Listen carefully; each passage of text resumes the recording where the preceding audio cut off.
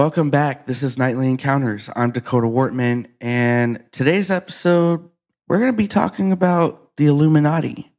What is the Illuminati?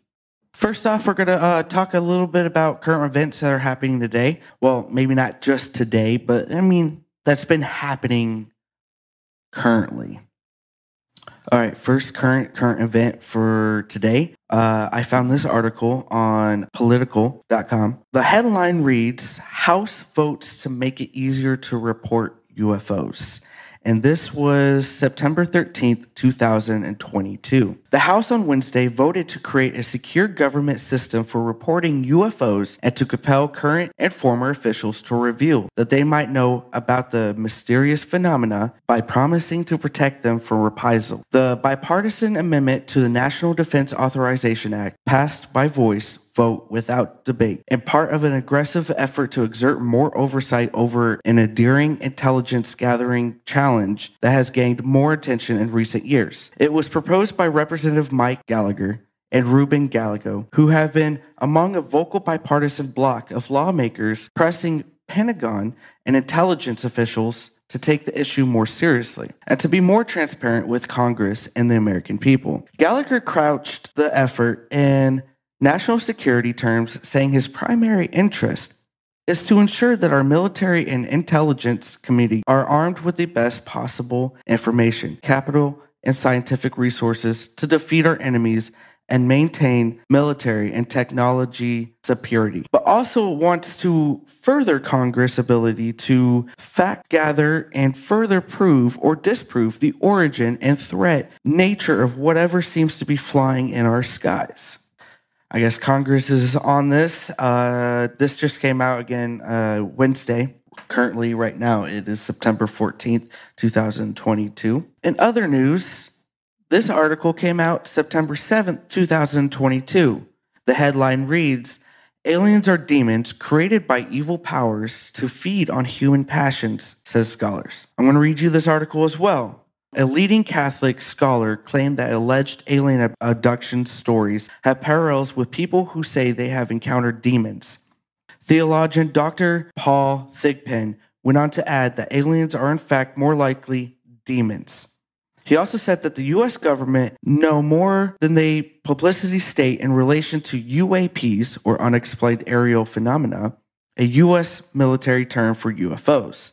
Dr. Thigpen told the National Catholic Register, with UAP, we may actually be dealing with extraordinary phenomena of various origins despite similar characteristics. Extraterrestrial hypothesis, the notion that we are encountering non-human intelligences from locations in the universe beyond Earth, best accounts for many UAP. The diabolical hypothesis that they are demons best accounts for some UAP reports, especially some of the so-called alien abductions that demonstrate clear parallels with what the church knows as demonic encounters.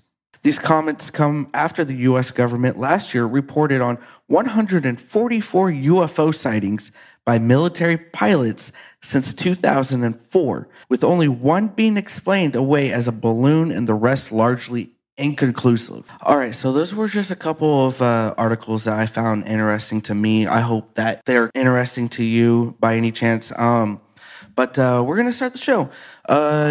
So today's episode is really about Illuminati and what is the Illuminati. So I'm going to explain a little bit. I actually found this article that explains what is the Illuminati to the T. And then after that, I'm going to show a very important clip of a man called Myron Fagan, and it was recorded in 1967. And what he says everything it needs to be said about what the Illuminati is, where it started from, and how it kind of plays in today.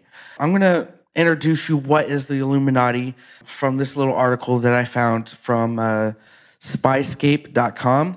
Okay, so Adam Weishaupt, a Bavarian professor of canon law, started the radical Illuminati secret society in Europe in 1776 when he was just 28 years old. Anti-clerical and anti-royal, the Illuminati aimed to infiltrate and upset powerful institutions. They created a plan for the global subversion of church, state, royalty, and society.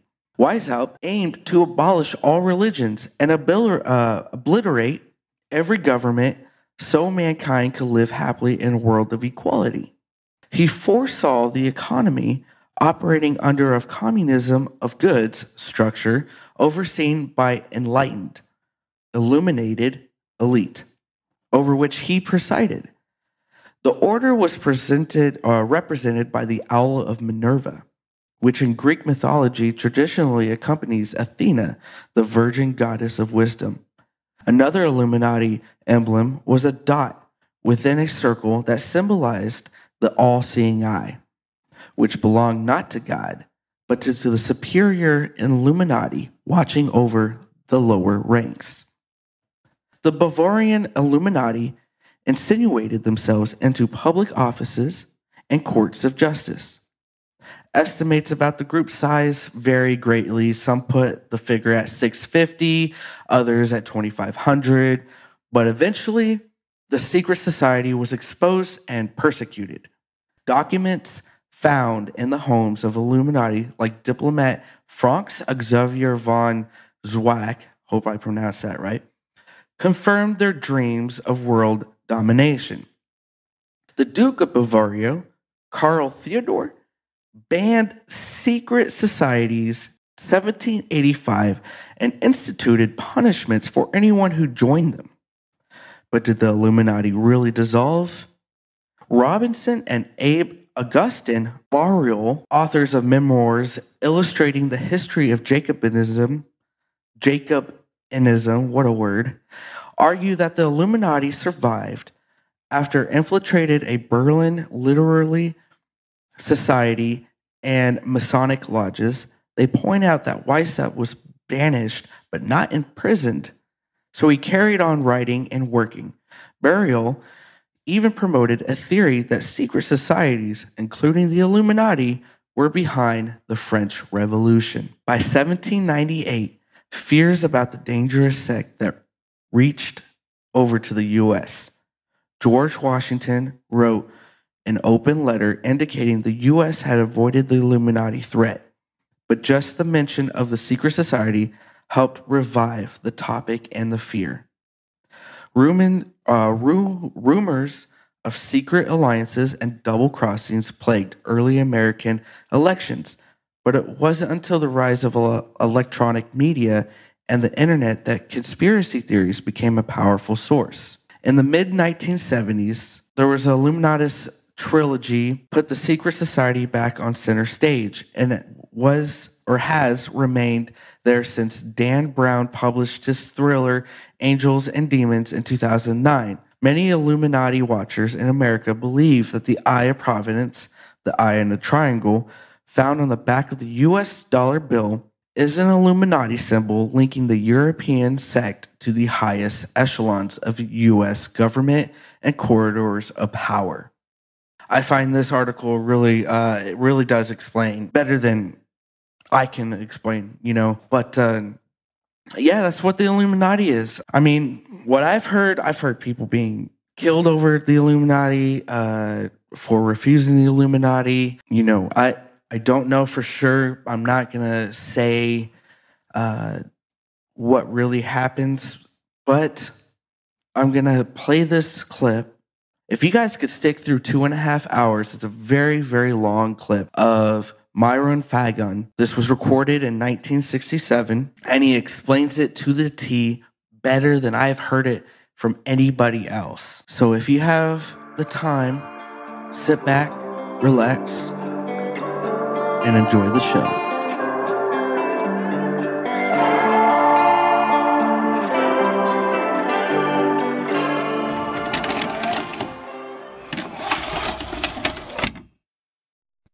The question of how and why the United Nations is the crux of the great conspiracy to destroy the sovereignty of the United States and the enslavement of the American people within a UN one-world dictatorship is a complete and unknown mystery to the vast majority of the American people.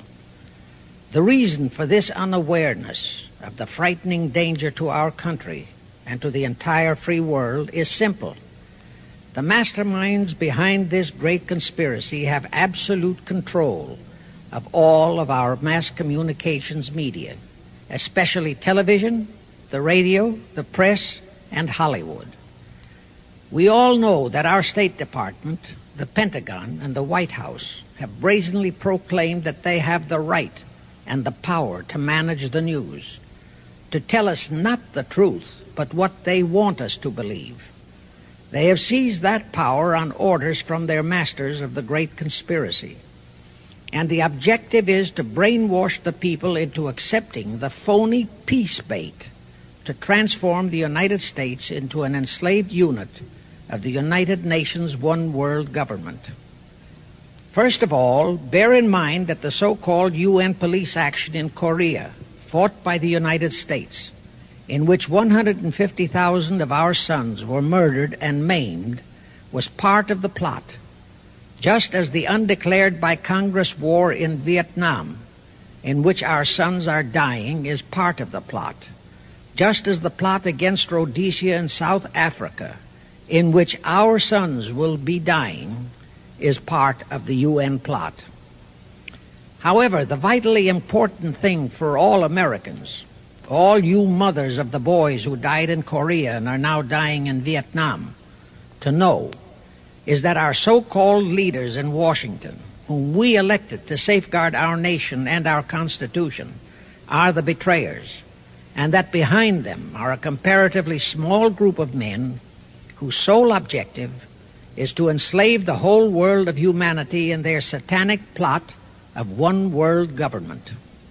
Now, in order to give you a very clear picture of this satanic plot, I will go back to its beginning, clear back in the middle of the 18th century, and name the men who put that plot into action, and then bring you down to the present, today's status of that plot.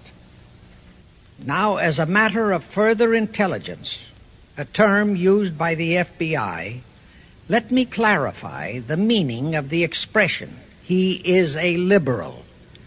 The enemy, meaning the one world conspirators, have seized upon that word liberal as a cover-up for their activities. It sounds so innocent and so humanitarian to be liberal. We'll make sure that the person who calls himself a liberal or is described as a liberal is not in truth a red. Now then, this satanic plot was launched back in the 1760s when it first came into existence under the name of the Illuminati. This Illuminati was organized by one Adam Weishaupt, born a Jew, who was converted to Catholicism and became a Catholic priest, and then, at the behest of the then newly organized House of Rothschild, defected and organized the Illuminati. Naturally, the Rothschilds financed that operation. And every war since then, beginning with the French Revolution, has been promoted by the Illuminati, operating under various names and guises. I say under various names and guises because after the Illuminati was exposed and became too notorious, Weishaupt and his co-conspirators began to operate under various other names. In the United States, immediately after World War I, they set up what they called the Council on Foreign Relations, commonly referred to as the CFR. And this CFR is actually the Illuminati in the United States. And its hierarchy, the masterminds in control of the CFR, to a very great extent are the descendants of the original Illuminati conspirators. But to conceal that fact, most of them changed their original family names to American-sounding names. For example, the true name of the Dillons, Clarence and Douglas Dillon, once Secretary of the U.S. Treasury Department, is Lepowski. I'll come back to all this later. There is a similar establishment of the Illuminati in England, operating under the name of the British Institute of International Affairs. There are similar secret Illuminati organizations in France, Germany, and other nations operating under different names. And all these organizations, including the CFR, continuously set up numerous subsidiary or front organizations that are infiltrated into every phase of the various nations' affairs. But at all times, the operations of these organizations were and are masterminded and controlled by the internationalist bankers, who in turn were and are controlled by the Rothschilds. The details of how they accomplished the setting up of the CFR in the United States, as also in the other nations, are far too voluminous to be described in this dissertation. But you can find it complete in News Bulletin number 122, entitled UN is Spawn of the Illuminati, and News Bulletin number 123, entitled CFR Completely Unmasked as Illuminati. Both are published by the Cinema Educational Guild, Post Office Box 46205, Hollywood, California. You can get them for 50 cents per copy by writing to that address. Those news bulletins reveal the names of the original founders of the Illuminati and the Americanized names of their descendants in the present CFR. Now I'll go back to the activities of the original Illuminati conspirators. As revealed in News Bulletin number 122, one branch of the Rothschild family had financed Napoleon. Another branch of the Rothschilds, both branches the real masterminds of the Illuminati, financed Britain, Germany, and the other nations in the Napoleonic Wars. Immediately after the Napoleonic Wars, the Illuminati assumed that all the nations were so destitute and so weary of wars that they'd be glad for any solution. So the Rothschild stooges set up what they called the Congress in Vienna, and at that meeting they tried to create the first League of Nations, their first attempted one-world government, on the theory that all the crowned heads of the European governments were so deeply in debt to them that they would, willingly or unwillingly, serve as their stooges. But the Tsar of Russia caught the stench of the plot and completely torpedoed it. The enraged Nathan Rothschild, then the head of that dynasty, vowed that someday he or his descendants would destroy the Tsar and his entire family. And his descendants did accomplish that very threat in 1917. At this point, bear in mind that the Illuminati was not set up to operate on a short-range basis. Normally, a conspirator of any type enters into a conspiracy with the expectation of achieving his objective during his own lifetime. But that was not the case with the Illuminati. True, they hoped to accomplish their objective during their lifetime. But, paraphrasing The Show Must Go On, the Illuminati operates on the very long-range basis.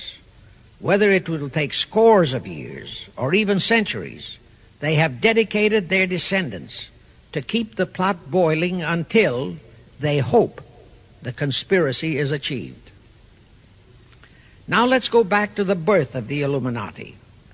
Adam Weishaupt was a Jesuit-trained professor of canon law, teaching in Ingolstadt University when he defected from Christianity to embrace the Luciferian conspiracy.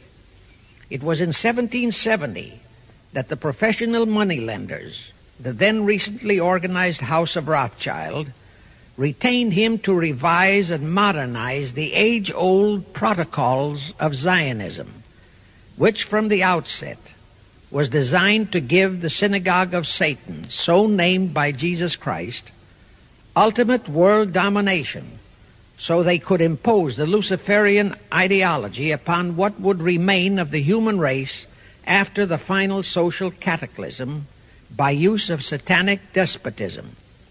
Weishaupt completed his task May 1st, 1776. Now you know why May 1 is the great day with all communist nations to this very day. That was the day, May 1, 1776, that Weishaupt completed his plan and officially organized the Illuminati to put the plan into execution. That plan required the destruction of all existing governments and religions. That objective was to be reached by dividing the masses of people whom he, Weishaupt, termed Goyim, or human cattle, into opposing camps in ever-increasing numbers on political, social, economic, and other issues, the very conditions we have in our country today. The opposing sides were then to be armed and incidents provided which would cause them to fight and weaken themselves and gradually destroy national governments and religious institutions. Again, I say, the very conditions in the world today. And at this point, let me stress a prime feature of the Illuminati plans. When and if their blueprint for world control, the protocols of the elders of Zion, is discovered and exposed, they would wipe all the Jews off the face of the earth in order to divert suspicions from themselves. If you think this is far-fetched, bear in mind that they permitted Hitler, a liberal socialist himself, who was financed by Krupp, Kennedy, the Warburgs, and the Rothschilds, to incinerate 600,000 Jews. Now, just why did the conspirators choose the word Illuminati for their satanic organization? Weishaupt himself said that the word is derived from Lucifer and means holders of the light, using the lie that his objective was to bring about a one-world government to enable those with mental ability to govern the world and prevent all wars in the future. In short, using the word peace on earth as his bait, exactly as that same bait, peace, was used by the 1945 conspirators to foist the United Nations on us. Weishaupt, financed, I repeat, by the Rothschilds, recruited some 2,000 paid followers. These included the most intelligent men in the fields of arts and letters, education, the sciences, finance, and industry. He then established lodges of the Grand Orient, Masonic lodges, to be their secret headquarters. And I again repeat that in all of this he was acting under orders from the House of Rothschild. The main features of the Weishaupt plan of operation required his Illuminati to do the following things to help them to accomplish their purpose. Number one, use monetary and sex bribery to obtain control of men already in high places in the various levels of all governments and other fields of endeavor. Once influential persons had fallen for the lies, deceits, and temptations of the Illuminati, they were to be held in bondage by application of political and other forms of blackmail, threats of financial ruin, public exposure and physical harm, even death, to themselves and loved members of their families.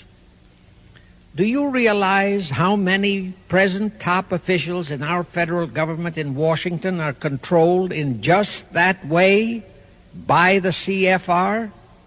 Do you realize how many homosexuals in our State Department, the Pentagon, all federal agencies, even in the White House, are controlled that way? Number two, Illuminati on the faculties of colleges and universities were to cultivate students possessing exceptional mental ability belonging to well-bred families with international leanings and recommend them for special training in internationalism. Such training was to be provided by granting scholarships to those selected by the Illuminists. That gives you an idea what a Rhodes Scholarship means. It means indoctrination into accepting the idea that only a one-world government can put an end to recurring wars and strife. That's how the United Nations was sold to the American people. One of the most notable Rhodes Scholars we have in our country is Senator William J. Fulbright, sometimes referred to as Half-Bright. His entire voting record spells Illuminati. All such scholars were to be first persuaded and then convinced that men of special talent and brains have the right to rule those less gifted on the ground that the masses don't know what is best for them physically, mentally, and spiritually. In addition to the Rhodes and similar scholarships, today there are 3 special Illuminati schools located in Gordonstown in Scotland, Salem in Germany, and Anavryta in Greece. These 3 are known ones, but there are others that are kept under cover.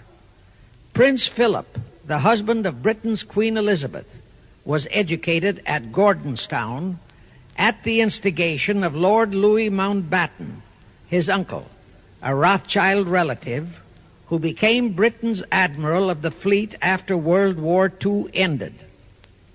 Number 3, all influential people trapped into coming under the control of the Illuminati, plus the students who had been specially educated and trained, were to be used as agents and placed behind the scenes of all governments as experts and specialists, so they would advise the top executives to adopt policies which would, in the long run, serve the secret plans of the Illuminati one-world conspiracy and bring about the destruction of the governments and religions they were elected or appointed to serve.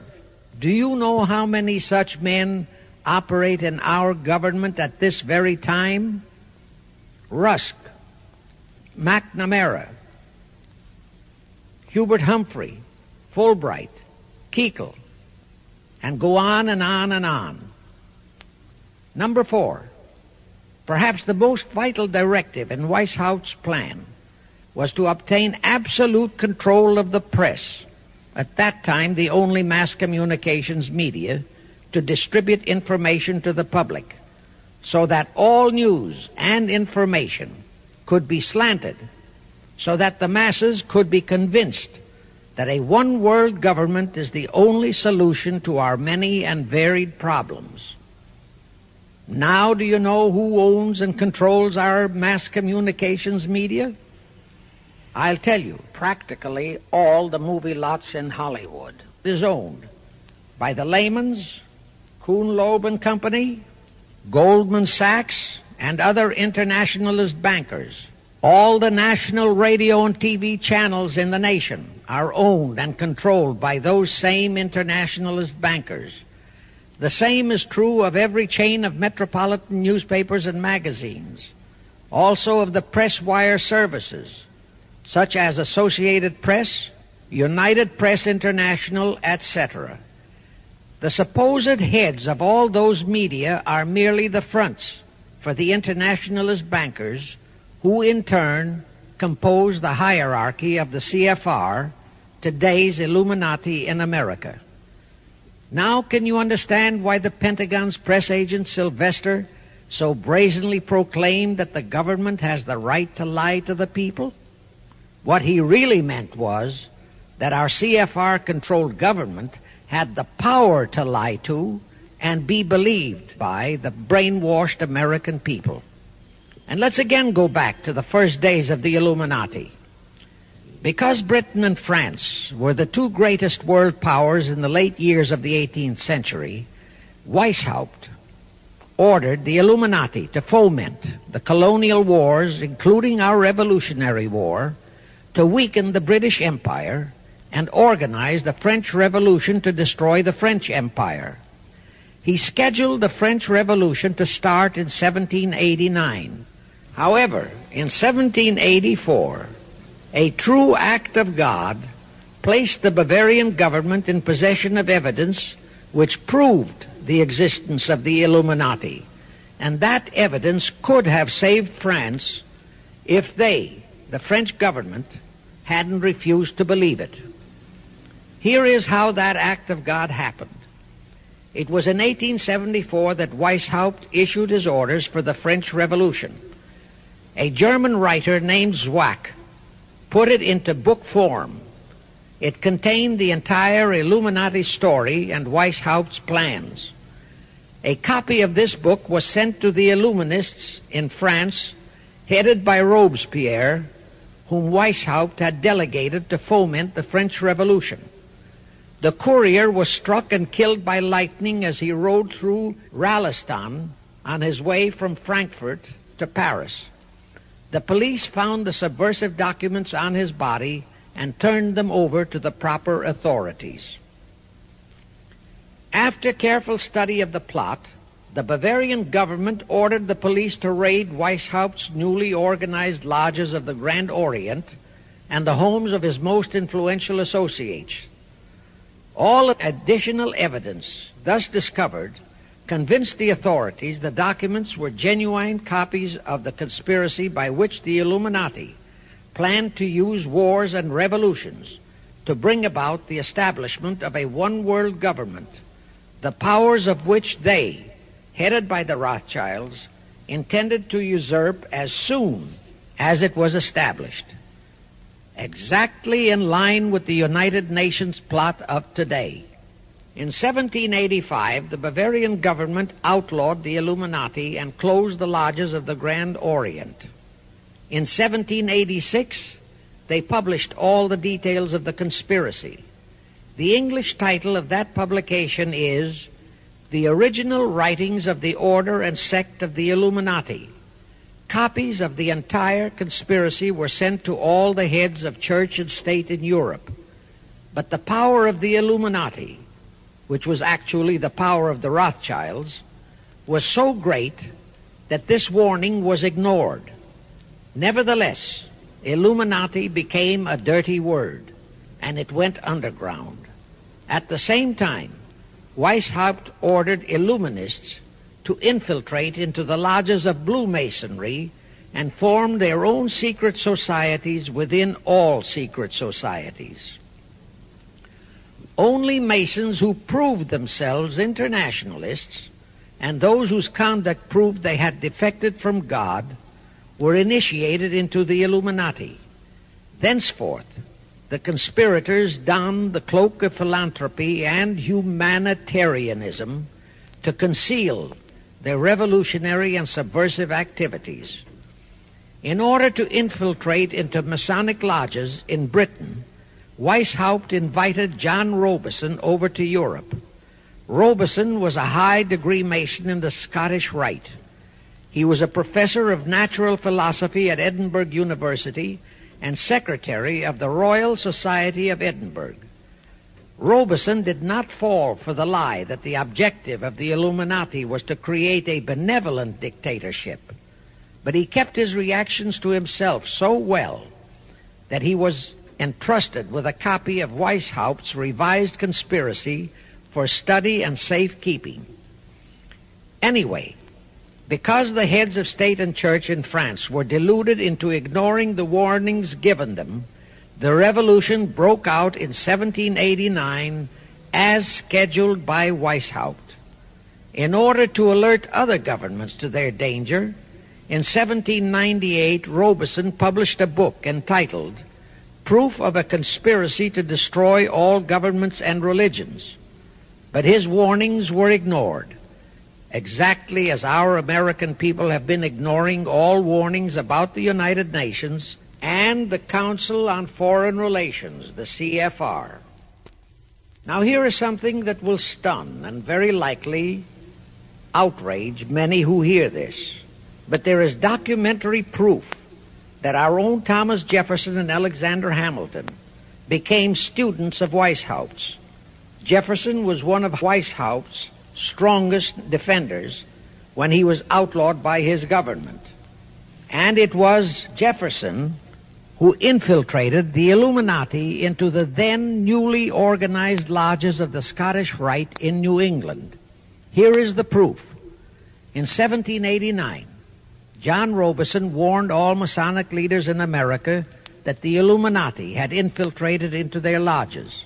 And on July 19, 1789, David Papin, president of Harvard University, issued the same warning to the graduating class and lectured them on the influence Illuminism was acquiring on American politics and religion. And to top it off, John Quincy Adams, who had organized the New England Masonic Lodges, issued his warnings.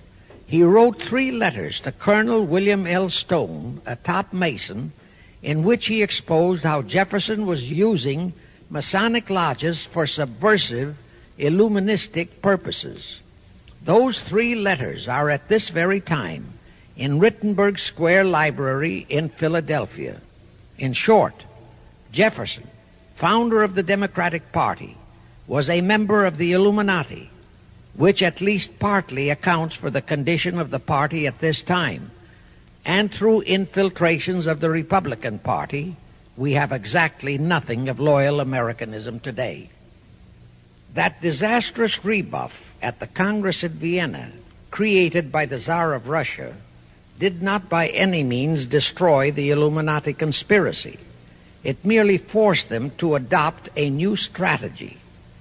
Realizing that the one world idea was, for the moment, killed, the Rothschilds decided that to keep the plot alive, they'd have to do it by heightening their control of the money systems of the European nations. Earlier, by a ruse, the outcome of the Battle of Waterloo had been falsified.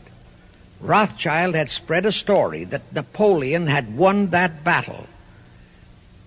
That had precipitated a terrific panic on the stock market in England. All stocks had plummeted down to practically zero, and Nathan Rothschild bought all the stocks for virtually a penny on its dollar values. That gave him complete control of the economy of Britain and virtually of all Europe.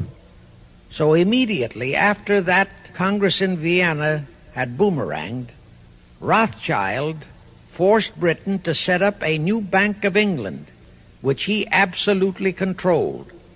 Exactly as later, through Jacob Schiff, he engineered our own Federal Reserve Act, which gave the House of Rothschild a secret control of the economy in the United States. But now for a moment, let's dwell on the activities of the Illuminati in the United States.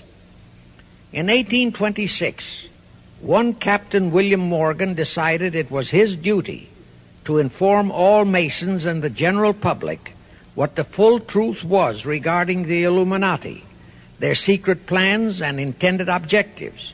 Also reveal the identities of the masterminds of the conspiracy. The Illuminati promptly tried Morgan in absentia and convicted him of treason. They ordered one Richard Howard, an English Illuminist, to carry out their sentence of execution as a traitor. Morgan was warned and he tried to escape to Canada, but Howard caught up with him near the border, near the Niagara Gorge, to be exact, where he murdered him. This was verified in a sworn statement made in New York by one Avery Allen to the effect that he heard Howard render his report of the execution to a meeting of Knights Templars in St. John's Hall, New York. He also told how arrangements had been made to ship Howard back to England. That Allen affidavit is on record in New York City archives. Very few Masons and very few of the general public know that general disapproval over that incident of murder caused approximately half of all the Masons in the northern jurisdiction of the United States to secede. Copies of the minutes of the meeting held to discuss that matter are still in existence in safe hands, and that all that secrecy emphasizes the power of the masterminds of the Illuminati to prevent such terrible events of history from being taught in our schools. In the early 1850s, the Illuminati held a secret meeting in New York, which was addressed by a British Illuminist named Wright. Those in attendance were told that the Illuminati was organizing to unite the nihilist and atheist groups with all other subversive groups into an international to be known as communists. That was when the word communist first came into being, and it was intended to be the supreme weapon and scare word to terrify the whole world and drive the terrorized peoples into the Illuminati one world scheme.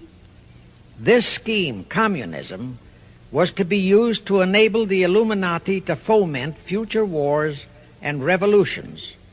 Clinton Roosevelt, a direct ancestor of Franklin Roosevelt, Horace Greeley and Charles Dana, foremost newspaper publishers of that time, were appointed to head a committee to raise funds for the new venture. Of course, most of the funds were provided by the Rothschilds. And this fund was used to finance Karl Marx and Engels when they wrote Das Kapital and the Communist Manifesto in Soho, England.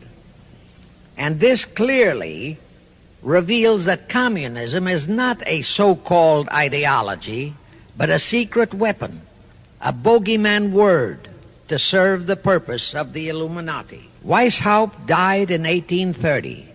But prior to his death, he prepared a revised version of the age-old conspiracy, the Illuminati, which, under various aliases, was to organize, finance, direct, and control all international organizations and groups by working their agents into executive positions at the top. In the United States, we have Woodrow Wilson, Franklin Roosevelt, Jack Kennedy, Johnson, Rusk, McNamara, Fulbright, etc. as prime examples.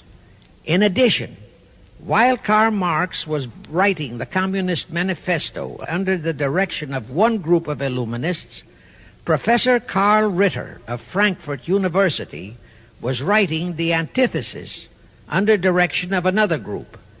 The idea was that those who direct the overall conspiracy could use the differences in those two so-called ideologies to enable them to divide larger and larger members of the human race into opposing camps so that they could be armed and then brainwashed into fighting and destroying each other, and particularly to destroy all political and religious institutions. The work Ritter started was continued after his death and completed by the German so-called philosopher Friedrich Wilhelm Nietzsche, who founded Nietzscheism. This Nietzscheism was later developed into fascism and then into Nazism and was used to foment World Wars I and II. In 1834, the Italian revolutionary leader Giuseppe Mazzini was selected by the Illuminati to direct their revolutionary program throughout the world. He served in that capacity until he died in 1872. But some years before he died, Mazzini had enticed an American general named Albert Pike into the Illuminati. Pike was fascinated by the idea of a one-world government, and ultimately he became the head of this Luciferian conspiracy. Between 1859 and 1871, he, Pike, worked out a military blueprint for 3 world wars and various revolutions throughout the world, which he considered would forward the conspiracy to its final stage in the 20th century. Again, I remind that these conspirators were never concerned with immediate success. They always operated on a long-range view. Pike did most of his work in his home in Little Rock, Arkansas. But a few years later, when the Illuminati's lodges of the Grand Orient became suspect and repudiated because of Mazzini's revolutionary activities in Europe, Pike organized what he called the New and Reformed Palladian Rite. He set up 3 supreme councils, one in Charleston, South Carolina, one in Rome, Italy, and the third in Berlin, Germany. he had Mazzini establish 23 subordinate councils in strategic locations throughout the world. These have been the secret headquarters of the world revolutionary movement ever since. Long before Marconi invented radio, the scientists in the Illuminati had found the means for Pike and the heads of his councils to communicate secretly. It was the discovery of that secret that enabled intelligence officers to understand how apparently unrelated incidents, one such as the assassination of an Austrian prince at Sarajevo, took place simultaneously throughout the world, which developed into a war or a revolution. Pike's plan was as simple as it has proved effective.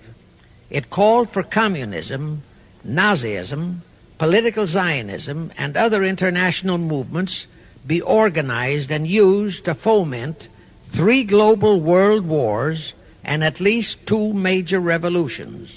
The First World War was to be fought so as to enable the Illuminati to destroy Tsarism in Russia, as vowed by Rothschild after the Tsar had torpedoed his scheme at the Congress in Vienna, and to transform Russia into a stronghold of atheistic communism. The differences stirred up by agents of the Illuminati between the British and German empires were to be used to foment this war. After the war would be ended, communism was to be built up and used to destroy other governments and weaken religions.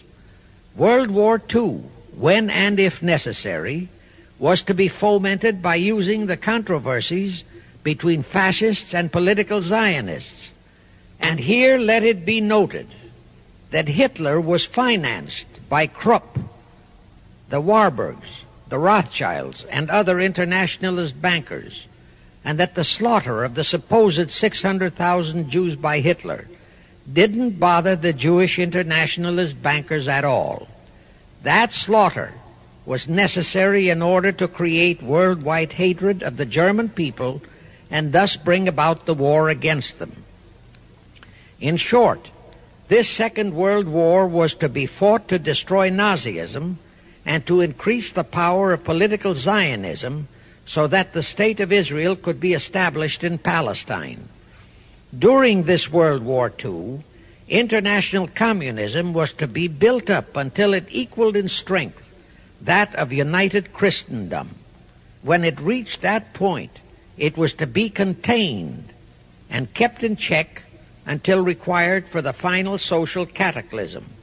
As we know now, Roosevelt, Churchill, and Stalin put that exact policy into effect, and Truman, Eisenhower, Kennedy, and Johnson continued that same exact policy. World War III is to be fomented by using the so-called controversies the agents of the Illuminati, operating under whatever new name, are now stirring up between the political Zionists and the leaders of the Muslim world. That war is to be directed in such a manner that all of Islam and political Zionism, Israel, will destroy each other, while at the same time the remaining nations, once more divided on this issue, will be forced to fight themselves into a state of complete exhaustion, physically, mentally, spiritually, and economically. Now, can any thinking person doubt that the intrigue now going on in the Near, Middle, and Far East is designed to accomplish that satanic objective? Pike himself foretold all this in a statement he made to Mazzini on August 15, 1871. Pike stated that after World War III is ended, those who will inspire to undisputed world domination will provoke the greatest social cataclysm the world has ever known. Quoting his own words, taken from the letter he wrote to Mazzini, and which letter is now catalogued in the British Museum in London, England, he said, "We shall unleash the nihilists and the atheists, and we shall provoke a great social cataclysm which in all its horror will show clearly to all nations the effect of absolute atheism, the origin of savagery and of most bloody turmoil. Then everywhere the people forced to defend themselves against the world minority of revolutionaries will exterminate those destroyers of civilization and the multitudes disillusioned with Christianity, whose deistic spirits will be from that moment on without direction and leadership, and anxious for an ideal but without knowledge where to send its adoration, will receive the true light through the universal manifestation of the pure doctrine of Lucifer, brought finally out into public view, a manifestation which will result from a general reactionary movement which will follow the destruction of Christianity and atheism, both conquered and exterminated at the same time. When Mazzini died in 1872, Pike made another Italian revolutionary leader named Adrian Lemmi his successor. Lemmi, in turn, was succeeded by Lenin and Trotsky, then by Stalin. The revolutionary activities of all those men were financed by British, French, German, and American international bankers, all of them dominated by the House of Rothschild. We are supposed to believe that the international bankers of today, like the money changers of Christ's day, are only the tools or agents of the great conspiracy, but actually they are the masterminds behind all of it. While the general public has been brainwashed by all the mass communications media into believing that communism is a movement of the so-called workers, the actual fact is that both British and American intelligence officers have authentic documentary evidence that international liberals operating through their international banking houses, particularly the House of Rothschild, have financed both sides in every war and revolution since 1776. Those who today comprise the conspiracy, the CFR in the United States, direct our governments, whom they hold in usury through such methods as the Federal Reserve System in America, to fight wars such as Vietnam, created by the United Nations, so as to further Pike's Illuminati plans to bring the world to that stage of the conspiracy when atheistic communism and the whole of Christianity can be forced into an all-out Third World War within each remaining nation, as well as on an international scale. The headquarters of the great conspiracy in the late 1700s was in Frankfurt, Germany, where the House of Rothschild had been established by Mayer Anschelm, who adopted the Rothschild name and linked together other international financiers who had literally sold their souls to the devil.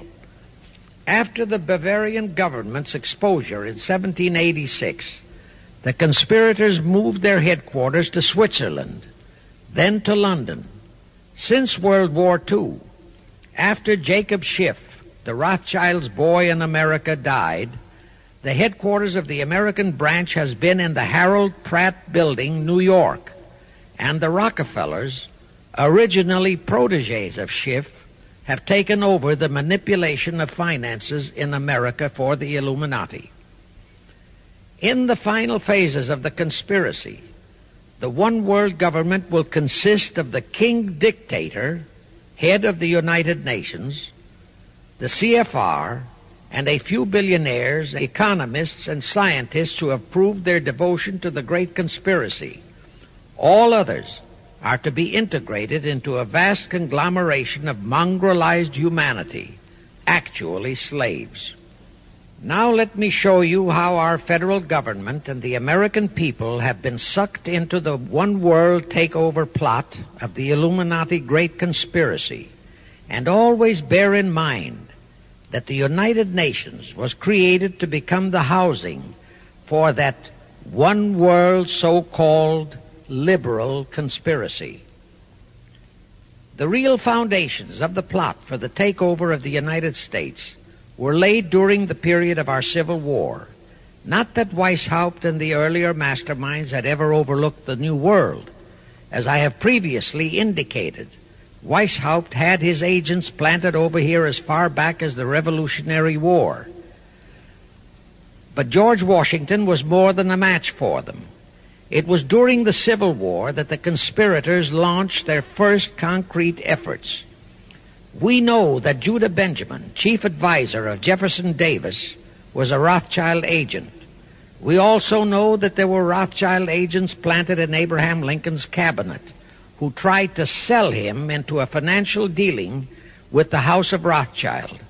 But old Abe saw through the scheme and bluntly rejected it, thereby incurring the undying enmity of the Rothschilds, exactly as the Russian Tsar did when he torpedoed their first League of Nations at the Congress in Vienna.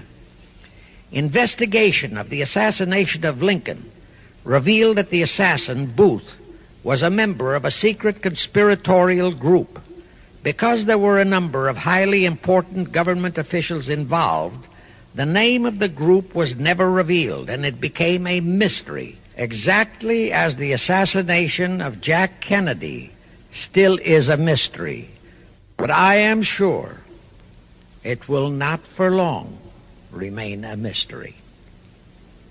Anyway, the ending of the Civil War destroyed, temporarily, all chances of the House of Rothschild to get a clutch on our money system, such as they had acquired in Britain and other nations in Europe. I say temporarily because the Rothschilds and the masterminds of the conspiracy never quit. So they had to start from scratch, but they lost no time in getting started. Shortly after the Civil War, a young immigrant who called himself Jacob H. Schiff arrived in New York. Jacob was a young man with a mission for the House of Rothschild. Jacob was the son of a rabbi, born in one of Rothschild's houses in Frankfurt, Germany. I won't go deeply into his background.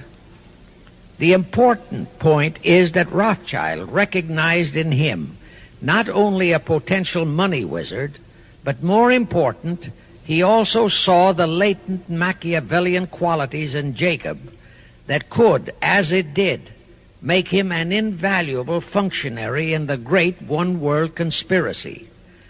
After a comparatively brief training period in the Rothschilds' London bank, Jacob left for America with instructions to buy into a banking house, which was to be the springboard to acquire control of the money system of the United States. Actually, Jacob came here to carry out 4 specific assignments. Number 1, and most important, was to acquire control of America's money system. Number 2, find desirable men who, for a price, would be willing to serve as stooges for the great conspiracy and promote them into high places in our federal government, our Congress, in the U.S. Supreme Court, and all federal agencies. Number 3, create minority group strife throughout the nations, particularly between whites and blacks. Number 4, create a movement to destroy religion in the United States, but Christianity to be the chief target. Earlier, I stated that Jacob Schiff came to America with orders by Rothschild to carry out 4 specific directives. The first and most important one was to get control of the United States money system. Let's trace Schiff's step to accomplish that directive.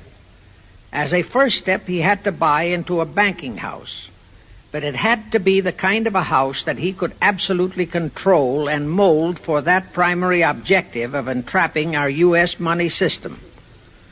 After carefully scouting around, Jacob bought a partnership in a firm that called itself Kuhn and Loeb. Like Schiff, Kuhn and Loeb were immigrants from German Jewish ghettos. They came to the United States in the mid-1840s. Both started their business careers as itinerant pack peddlers. In the early 1850s, they pooled their interests and set up a merchandising store in Lafayette, Indiana, under the firm name of Kuhn and Loeb, servicing the covered wagon settlers on their way west. In the years that followed, they set up similar stores in Cincinnati and St. Louis. Then they added pawnbroking to their merchandising pursuits. From that to money lending was a short and quick step. By the time Schiff arrived on the scene, Kuhn and Loeb was a well-known private banking firm, and this is the firm Jacob bought into. Shortly after he became a partner in Kuhn and Loeb, Schiff married Loeb's daughter, Teresa. Then he bought out Kuhn's interests and moved the firm to New York, and Kuhn and Loeb became Kuhn, Loeb and Company, international bankers, with Jacob Schiff, agent of the Rothschilds, ostensibly the sole owner. And throughout his career, this blend of Judas and Machiavelli, the first hierarch of the Illuminati, great conspiracy in America, posed as a generous philanthropist and a man of great holiness, the cover-up policy set forth by the Illuminati. As I have stated, the first great step of the conspiracy was to be the entrapment of our money system. To achieve that objective, Schiff had to get full cooperation of the then big banker elements in America, and that was easier said than done. Even in those years, Wall Street was the heart of the American money mart, and J.P. Morgan was its dictator. Next in line were the Drexels and the Biddles in Philadelphia. All the other financiers, big and little, danced to the music of those three houses, but particularly to that of Morgan. All of those three were proud, haughty, arrogant potentates. For the first few years, they viewed the little bewhiskered man from the German ghettos with utter contempt. But Jacob knew how to overcome that. He threw a few Rothschild bones to them, said bones being distribution in America of desirable European stock and bond issues. Then he discovered he had a still more potent weapon in his hands in the following. It was in the decades following our Civil War that our industries began to burgeon. We had great railroads to build. The oil, mining, steel, textile industries were bursting out of their swaddling clothes. All that called for vast financing. Much of that financing had to come from abroad. That meant the House of Rothschild. And that was when Schiff came into his own. He played a very crafty game. He became the patron saint of John D. Rockefeller, Edward R. Harriman, and Andrew Carnegie. He financed the Standard Oil Company for Rocky, the railroad empire for Harriman, and the steel empire for Carnegie. But instead of hogging all the other industries for Kuhn, Loeb and Company, he opened the doors of the House of Rothschild to Morgan, Biddle, and Drexel. In turn, Rothschild arranged the setting up of London, Paris, European, and other branches for those three, but always in partnerships with Rothschild subordinates. And Rothschild made it very clear to all those men that Schiff was to be the boss in New York. Thus, at the turn of the century, Schiff had a tight control of the entire banking fraternity on Wall Street, which by then, with Schiff's help, included Lehman Brothers, Goldman Sachs, and other internationalist banks, headed by men chosen by the Rothschilds. In short, that meant control of the nation's money powers, and he was then ready for the giant step, the entrapment of our national money system. Now, under our Constitution, all control of our money system is vested solely in our Congress. Schiff's next important step was to seduce our Congress to betray that constitutional edict by surrendering that control to the hierarchy of the Illuminati's great conspiracy. In order to legalize that surrender and thus make the people powerless to resist it, it would be necessary to have Congress enact special legislation. To accomplish that, Schiff would have to infiltrate stooges into both houses of Congress, stooges powerful enough to railroad Congress into passing such legislation. Equally, or even more important, he would have to plant a stooge in the White House, a president without integrity and without scruples, who would sign that legislation into law. To accomplish that, he had to get control of either the Republican or the Democratic Party. The Democratic Party was the more vulnerable. It was the hungrier of the two parties. Except for Grover Cleveland, the Democrats had been unable to land one of their men in the White House since before the Civil War. There were two reasons for that. Number one, poverty of the party. Number two, there were considerably more Republican-minded voters than Democrats. The poverty matter was not a great problem, but the voter problem was a different story. But as I previously said, Schiff was a smart cookie. Here is the atrocious and murderous method he employed to solve that voter problem. His solution emphasizes how very little the Jewish internationalist bankers care about their own racial brethren, as you shall see. Suddenly, around 1890, there broke out a nationwide series of pogroms in Russia. Many, many thousands of innocent Jews, men, women, and children, were slaughtered by the Cossacks and other peasants. Similar pogroms with similar slaughter of innocent Jews broke out in Poland, Romania, and Bulgaria. All those pogroms were fomented by Rothschild agents. As a result, Jewish terrified refugees from all those nations swarmed into the United States. And that continued throughout the next 2 or 3 decades because the pogroms were continuous through all those years. All those refugees were aided by self-styled humanitarian committees set up by Schiff, the Rothschilds, and all the Rothschild affiliates. In the main, the refugees streamed into New York. But the Schiff-Rothschild humanitarian committees found ways to shuffle many of them into other large cities, such as Chicago, Boston, Philadelphia, Detroit, Los Angeles, etc. All of them were quickly transformed into naturalized citizens and educated to register as Democrats. Thus, all of that so-called minority group became solid Democratic voter blocs in their communities, all controlled and maneuvered by their so-called benefactors. And shortly after the turn of the century, they became vital factors in the political life of our nation. That was one of the methods Schiff employed to plant men like Nelson Aldrich in our Senate and Woodrow Wilson in the White House. At this point, let me remind you of another of the important jobs that was assigned to Schiff when he was dispatched to America. I refer to the job of destroying the unity of the American people by creating minority group and racial strife. By the pogrom-driven Jewish refugees into America, Schiff was creating one ready-made minority group for that purpose. But the Jewish people as a whole, made fearful by the pogroms, could not be depended upon to create the violence necessary to destroy the unity of the American people. But right within America, there was an already made-to-order, although as yet a sleeping minority group, the Negroes, who could be sparked into so-called demonstrations, rioting, looting, murder, and every other type of lawlessness.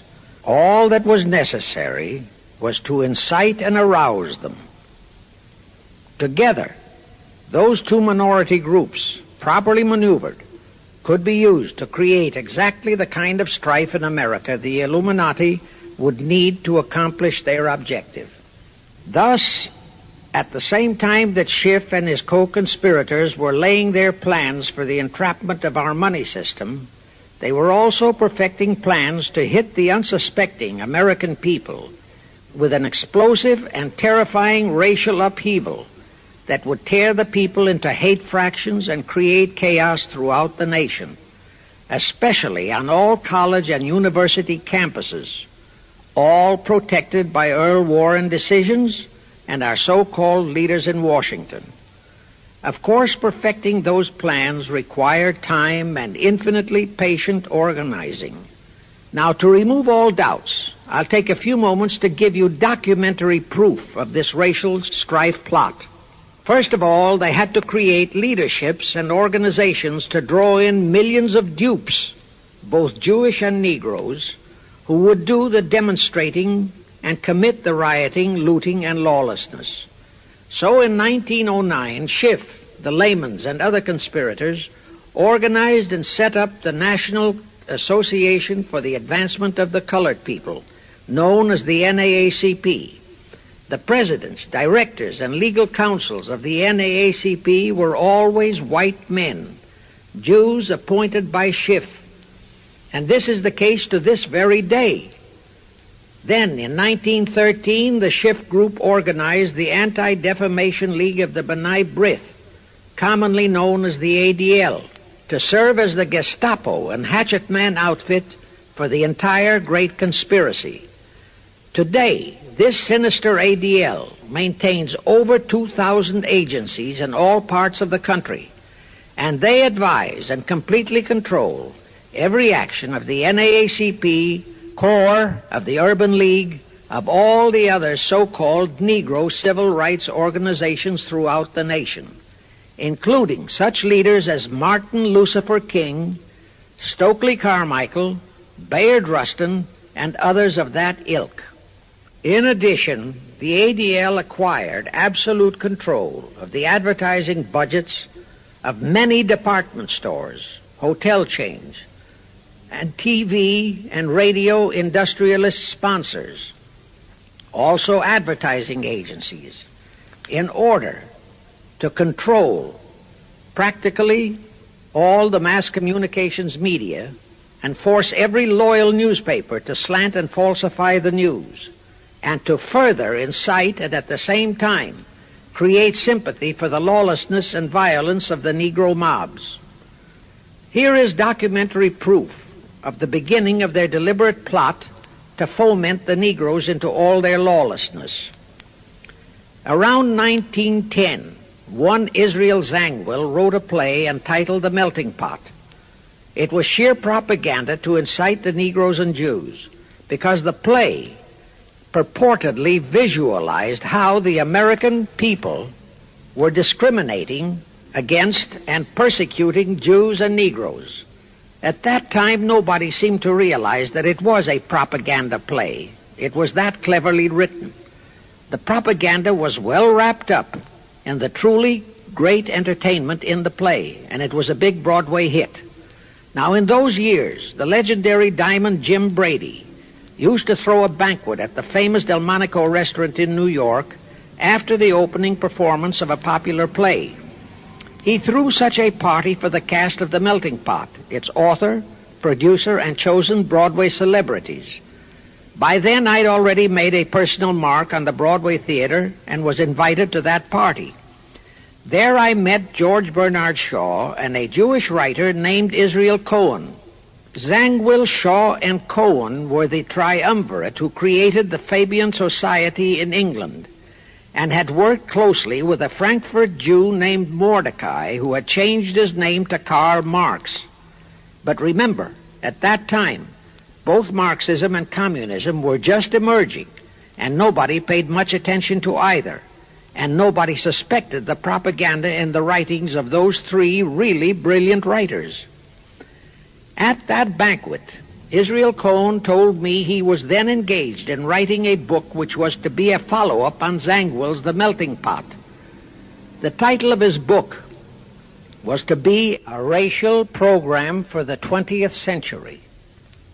At that time, I was completely absorbed by my work as a playwright, and significant as that title was, its real objective never dawned on me, nor was I interested in reading the book. But it suddenly hit me with the force of a hydrogen bomb when I received a newspaper clipping of an item published by the Washington, D.C. Evening Star in May 1957. That item was a verbatim reprint of the following excerpt in Israel Cohen's book, A Racial Program for the 20th Century, and it reads as I quote, "We must realize that our party's most powerful weapon is racial tension. By propounding into the consciousness of the dark races that for centuries they have been oppressed by the whites, we can mold them to the program of the Communist Party. In America, we will aim for subtle victory.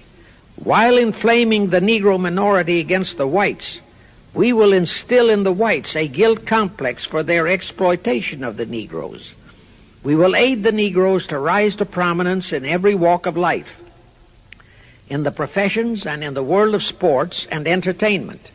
With this prestige, the Negro will be able to intermarry with the whites and begin a process which will deliver America to our cause.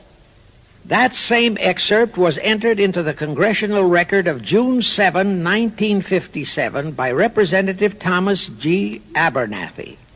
Thus the authenticity of that passage in Cohen's book was fully established.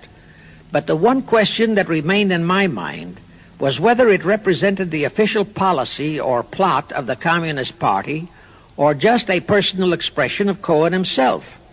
Hence I sought more proof, and I found it. In an official pamphlet published in 1935 by the New York Communist Party's official Workers' Library Publishers. That pamphlet was entitled, "The Negroes in a Soviet America." It urged the Negroes to rise up, form a Soviet state in the South, and apply for admission to the Soviet Union. It contained a firm pledge that the revolt would be supported by all American Reds and all so-called liberals. On page 38, it promised that a Soviet government would confer greater benefits to Negroes than to whites. And again this official communist pamphlet pledged that, I quote, "Any act of discrimination or prejudice against a Negro will become a crime under the revolutionary law," unquote. That statement proved that the excerpt in Israel Cohen's book, published in 1913, was an official edict of the Communist Party and directly in line with the Illuminati blueprint for world revolution issued by Weishaupt and later by Albert Pike. Now there's only one question, and that is to prove that the communist regime is directly controlled by the American Jacob Schiff and London Rothschild masterminds of the Great Conspiracy. A little later, I will provide that proof that will remove even a remote doubt that the Communist Party as we know it was created by those masterminds, capitalists if you will note, that Schiff, the Warburgs, and the Rothschilds planned and financed the entire Russian Revolution, also the murder of the Tsar and his family, and that Lenin, Trotsky, and Stalin took their orders directly from Schiff and the other capitalists whom they supposedly are fighting.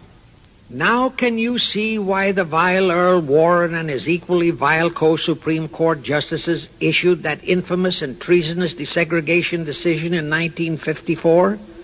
It was to aid and abet the plot of the Illuminati conspirators to create tension and strife between Negroes and whites.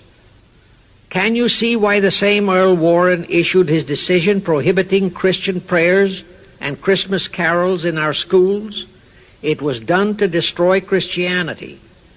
Can you see why Eisenhower, despite all the rigid constitutional prohibitions, sent federal troops into a southern state to enforce the desegregation decision?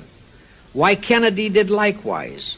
And can you see why Johnson and 66 senators, despite the protests of 90% of the American people, voted for the Consular Treaty, which opens our entire country to Russian spies and saboteurs?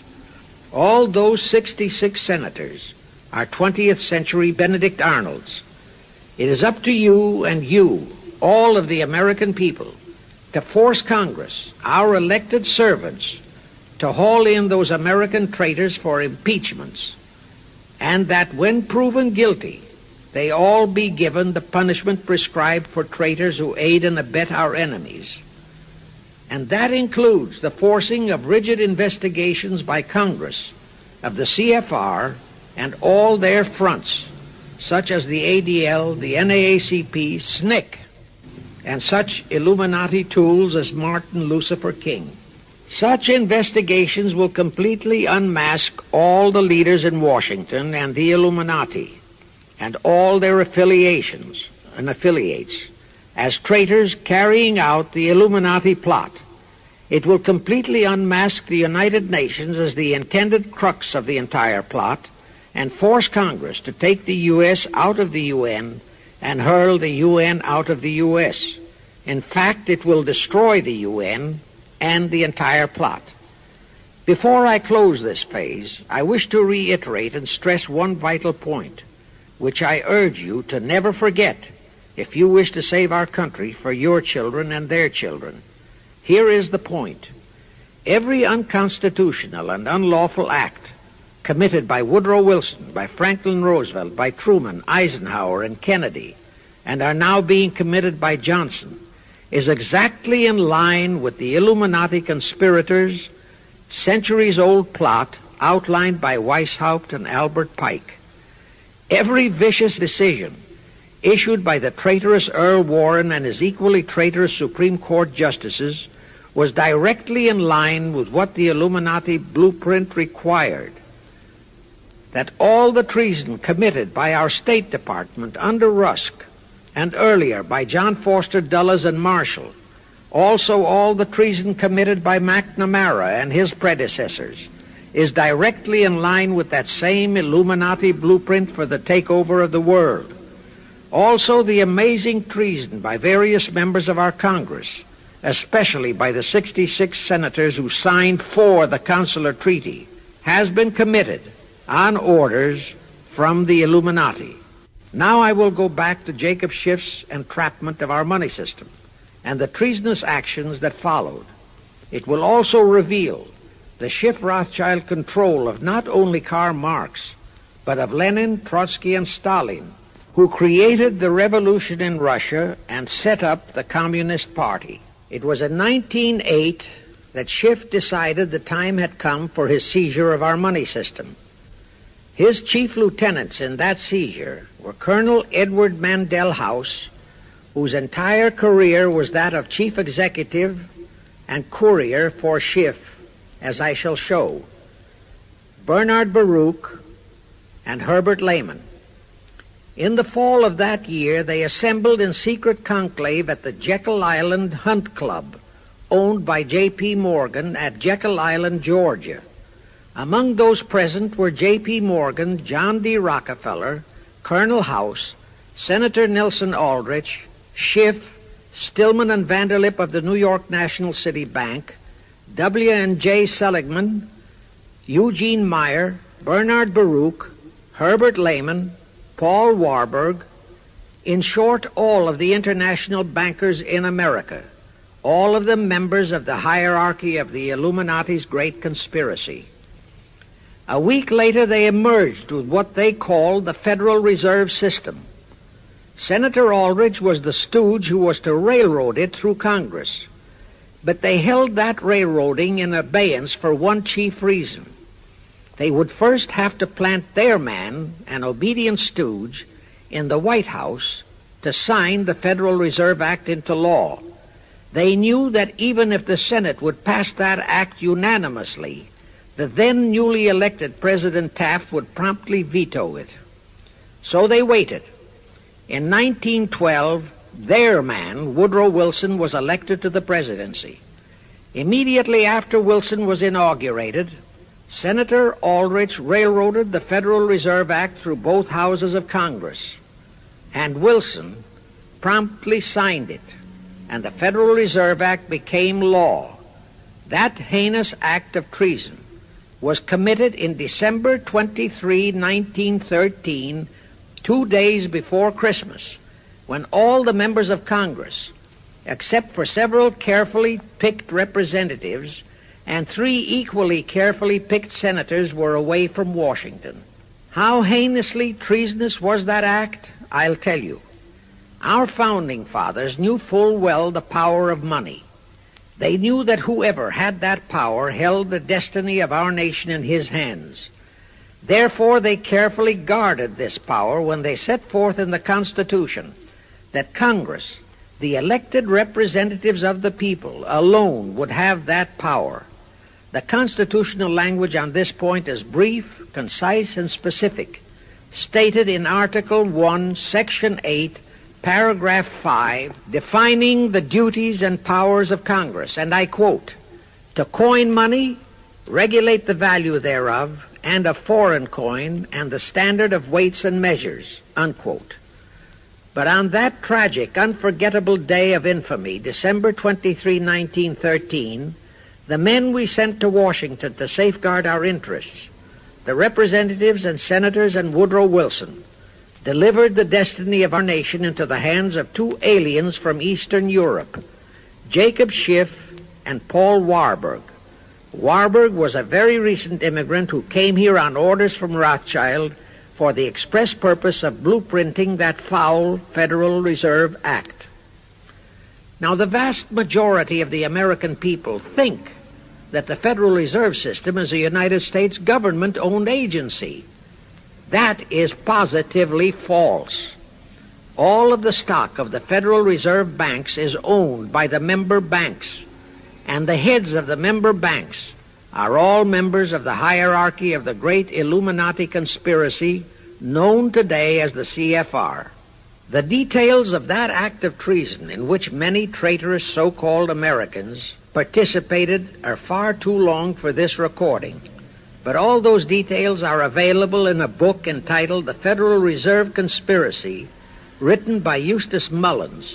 In that book, Mullins tells the entire horrifying story and backs it up with unquestionable documentations. Aside from it being a truly fascinating and shocking story of that great betrayal, every American should read it as a matter of vital intelligence for the time when the whole American people will finally come awake and smash the entire conspiracy. And with God's help, that awakening will surely come. You can get a copy of that book from the publishers, the Christian Educational Association, 530 Chestnut Street, Union, New Jersey. Now, if you think that those aliens and their by accident of birth American co-conspirators would be content with just the control of our money system, you're in for another very sad shock. The Federal Reserve System gave the conspirators complete control of our money system, but it in no way touched the earnings of the people, because the Constitution positively forbids what is now known as the 20% withholding tax.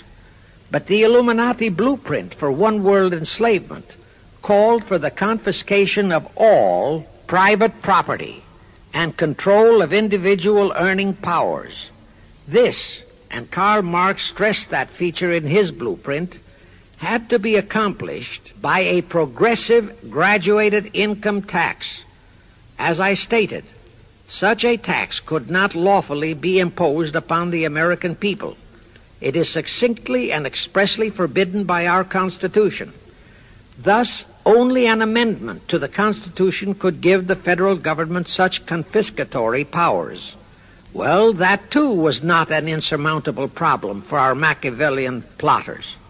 The same elected leaders in both houses of Congress and the same Mr. Woodrow Wilson, who signed the infamous Federal Reserve Act into law, amended the Constitution to make the federal income tax, known as the 16th Amendment, a law of the land. Both are illegal under our Constitution. In short, the same traitors signed both betrayals, the Federal Reserve Act and the 16th Amendment, into law. However, it seems that nobody ever realized that the 16th Amendment was set up to rob, and I do mean rob, the people of their earnings via the income tax provision. The plotters didn't fully use that provision until World War II, when that great humanitarian, Franklin Roosevelt, applied a 20% withholding tax on all small wage earners and up to 90% on higher incomes. Oh, of course, he faithfully promised that it would be only for the duration of the war. But what was a promise to such a charlatan who in 1940, when he was running for his third term, kept proclaiming, "I say again and again and again that I will never send American boys to fight on foreign soil"? Remember?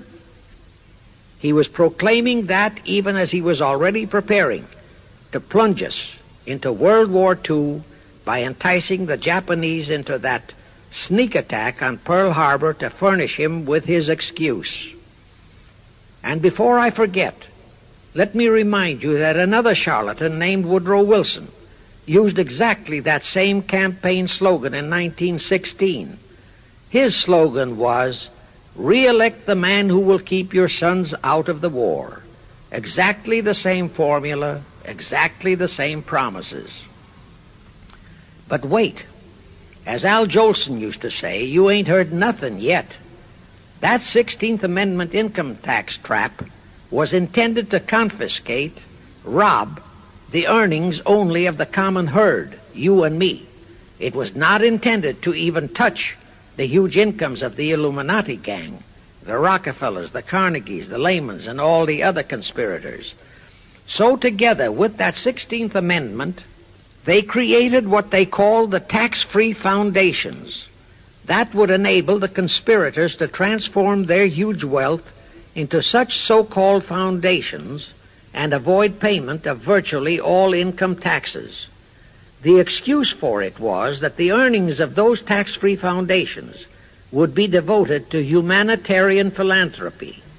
So we now have the several Rockefeller foundations, the Carnegie Endowment Fund, the Ford Foundation, the Mellon Foundation, and hundreds of similar tax-free foundations. And what kind of philanthropy do these foundations support? Well, they finance all the civil rights groups that are creating all the chaos and rioting all over the country. They finance the Martin Lucifer Kings. The Ford Foundation finances the Center for the Study of Democratic Institutions in Santa Barbara, commonly referred to as Moscow West, and which is headed by Wonderboy Hutchins, Walter Reuther, Irwin Canham, and others of that ilk. In short, the tax-free foundation financed those who are doing the job for the Illuminati Great Conspiracy. And what are the hundreds of billions of dollars they confiscate every year from the earnings of the common herd, you and me, used for?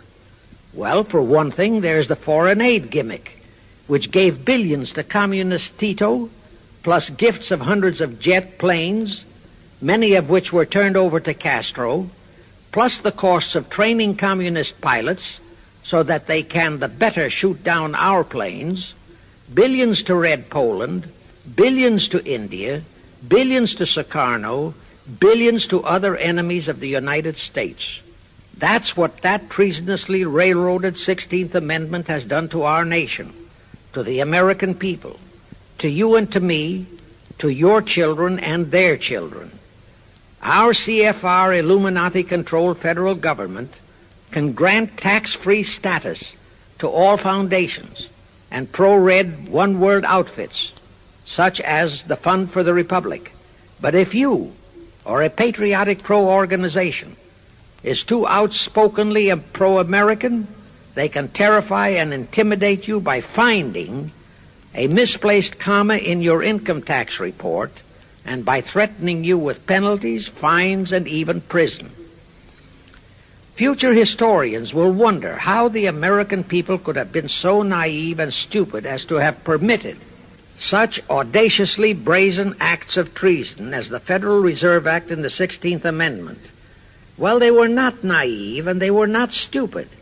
The answer is they trusted the men they elected to safeguard our country and our people, and they just didn't have even an inkling about either betrayal until after each one had been accomplished. It was the Illuminati-controlled mass communications media that kept and is keeping our people naive and stupid and unaware of the treason being committed. Now the great question is, when will the people wake up and do to our traitors of today what George Washington and our founding fathers would have done to Benedict Arnold? Actually, Benedict Arnold was a petty traitor compared to our present traitors in Washington. Now let's go back to the events that followed the rape of our Constitution by the passage of the Federal Reserve Act of the 16th Amendment. With Wilson completely under their control, the masterminds of the Great Conspiracy put in motion their next and what they hoped would be their final steps to achieve their one-world government. The first of those steps was to be World War I. Why war? Simple. The only excuse for a one-world government is that it will supposedly ensure peace. The only thing that can make people cry for peace is war. War brings chaos, destruction, exhaustion, to winner as well as to loser. It brings economic ruin to both. Most important, it destroys the flower of the young manhood of both. To the saddened and heartbroken oldsters, the mothers and fathers, who are left with nothing but memories of their beloved sons, peace becomes worth any price. And that is the emotion upon which the conspirators depend for the success of their satanic plot. Throughout the 19th century, from 1814 to 1914, the world as a whole was at peace. Such wars as the Franco-Prussian, our own Civil War, the Russo-Japanese War, were what might be termed local disturbances that did not affect the rest of the world. All the great nations were prosperous, the peoples staunchly nationalistic and fiercely proud of their sovereignties. It was utterly unthinkable that the French and the German peoples would be willing to live under a one-world government, or the Turks and the Russians, or the Chinese and the Japanese. Even more unthinkable that a Kaiser Wilhelm, or a Franz Joseph, or a Tsar Nicholas, or any monarch, would willingly and meekly surrender his throne to a one-world government. But bear in mind that the peoples in all nations are the real power, and only one thing, war, could make the peoples yearn and clamor for a peace-ensuring one-world government.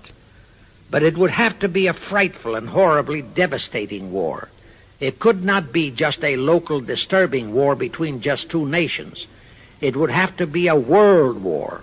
No major nation must be left untouched by the horrors and devastation of such a war. The cry for peace must be made universal. Actually, that was the format set by the Illuminati and Nathan Rothschild at the turn of the 19th century. They first maneuvered all of Europe into the Napoleonic Wars. Then the Congress in Vienna, which they, and particularly Rothschild, planned to transform into a League of Nations, which was to have been the housing for their one-world government, exactly as the present United Nations was set up to be the housing for the forthcoming, God forbid, one-world government. Anyway, that was the format the House of Rothschild and Jacob Schiff decided to employ to achieve their objective in 1914. Of course, they knew that that same format had failed in 1814, but they theorized that was only because the Tsar of Russia had torpedoed that scheme. Well, the present 1914 conspirators would eliminate that 1814 fly in the ointment. They'd make sure that after the New World War, they were conspiring, there'd be no Tsar of Russia around to throw monkey wrenches into the machinery.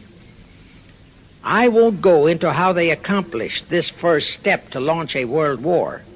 History records that World War I was precipitated by a trivial incident, the kind of incident both Weishaupt and Albert Pike had incorporated in their blueprints. That incident was the assassination of an Austrian archduke, arranged by the Illuminati masterminds. The war followed. It involved Germany, Austria-Hungary, and their allies, so-called the Axis powers, against France, Britain, and Russia, called the Allies. Only the United States was not involved during the first 2 years. By 1917, the conspirators had achieved their primary objective. All of Europe was in a state of destitution. All the peoples were war-weary and crying for peace. And the outcome, too, was all set. It was to come as soon as the United States would be hurled in on the side of the Allies. And that was all set to happen immediately after Wilson's re-election. After that, there could be only one outcome: complete victory for the Allies. To fully confirm my statement that long before 1917, the conspiracy headed in America by Jacob Schiff had it all set to hurl the United States into that war, I will cite the proof. When Wilson was campaigning for re-election in 1916, his chief appeal was, "Re-elect the man who will keep your sons out of the war." But during that same campaign, the Republican Party publicly charged that Wilson had long committed himself to throw us into the war. They charged that if he would be defeated, he would accomplish that act during his few remaining months in office. But if re-elected, he would hold off until after re-election. But at that time, the American people looked upon Wilson as a God-man. Well, Wilson was re-elected, and as per the schedule of the conspirators, he hurled us into the war in 1917. He used the sinking of the Lusitania as an excuse, a sinking which also was prearranged. Roosevelt, also a God-man in the eyes of the American people, followed the same technique in 1941 when he used the prearranged Pearl Harbor attack as his excuse for hurling us into World War II. Now, exactly as the conspirators planned, victory for the Allies would eliminate all the monarchs of the defeated nations and leave all their peoples leaderless, confused, bewildered, and perfectly conditioned for the one-world government the great conspiracy intended would follow. But there still would be an obstacle, the same obstacle that had balked the Illuminati and Rothschild at that Congress in Vienna peace gathering after the Napoleonic Wars. Russia would be on the winning side this time, as it was in 1814. Therefore, the Tsar would be securely on his throne. Here it is pertinent to note that Russia, under the Tsarist regime, had been the one country in which the Illuminati had never made any headway, nor had the Rothschilds ever been able to infiltrate their banking interests. Thus, a winning Tsar would be more difficult than ever to cope with. Even if he could be enticed into a so-called League of Nations, it was a foregone conclusion that he would never, but never go for a one-world government. So even before the outbreak of World War I, the conspirators had a plan in the making to carry out Nathan Rothschild's vow of 1814 to destroy the Tsar and also murder all possible royal heirs to the throne. And it would have to be done before the close of the war, and the Russian Bolsheviki were to be their instruments in this particular plot. From the turn of the century, the chiefs of the Bolsheviki were Nikolai Lenin, Leon Trotsky, and later Joseph Stalin. Of course, those were not their true family names. Prior to the outbreak of the war, Lenin headquartered in Paris. After the outbreak, Switzerland became his haven. Trotsky's headquarters were on the Lower East Side in New York, largely the habitat of Russian Jewish refugees. Both Lenin and Trotsky were similarly bewhiskered and unkempt. In those days, that was the badge of Bolshevism. Both lived well, yet neither had a regular occupation. Neither had any visible means of support, yet both always had plenty of money. All those mysteries were solved in 1917. Right from the outset of the war, strange and mysterious goings-on were taking place in New York. Night after night, Trotsky darted furtively in and out of Jacob Schiff's palatial mansion. And in the dead of those same nights, there were gatherings of hoodlums of New York's Lower East Side, all of them Russian refugees, at Trotsky's headquarters, and all were going through some mysterious sort of training process. But it was all shrouded in mystery. Nobody talked, although it did leak out that Schiff was financing all of Trotsky's activities. Then suddenly Trotsky vanished. So did approximately 300 of his trained hoodlums. Actually, they were on the high seas in a Schiff-chartered ship bound for a rendezvous with Lenin and his gang in Switzerland. And on that ship was $20 million in gold, the $20 million Schiff provided to finance the Bolsheviki takeover of Russia. In anticipation of Trotsky's arrival, Lenin prepared to throw a party in his Switzerland hideaway. Men of the very highest places in the world were to be guests at that party. Among them were the mysterious Colonel Edward Mandel House, Woodrow Wilson's mentor and palsy-walsy, and more important, Schiff's special and confidential messenger. Another of the expectant guests was Warburg of the Warburg banking clan in Germany, who were financing the Kaiser, and whom the Kaiser had rewarded by making him chief of the secret police of Germany. In addition, there were the Rothschilds of London and Paris, also Litvinov, Kaganovich, Stalin, who was then head of a train and bank-robbing gang of bandits. He was known as the Jesse James of the Urals. And here I must remind that England and France were then long in war with Germany, and that on February 3, 1917, Wilson had broken off all diplomatic relations with Germany. Therefore, Warburg, Colonel House, the Rothschild, and all those others were enemies. But of course, Switzerland was neutral ground where enemies could meet and be friends, especially if they had some scheme in common. That Lenin party was very nearly wrecked by an unforeseen incident. The Schiff-chartered ship on its way to Switzerland was intercepted and taken into custody by a British warship. But Schiff quickly rushed orders to Wilson to order the British to release the ship intact with the Trotsky hoodlums and the gold.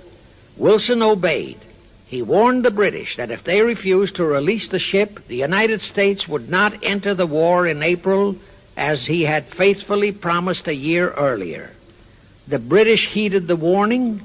Trotsky arrived in Switzerland, and the Lenin party went off as scheduled.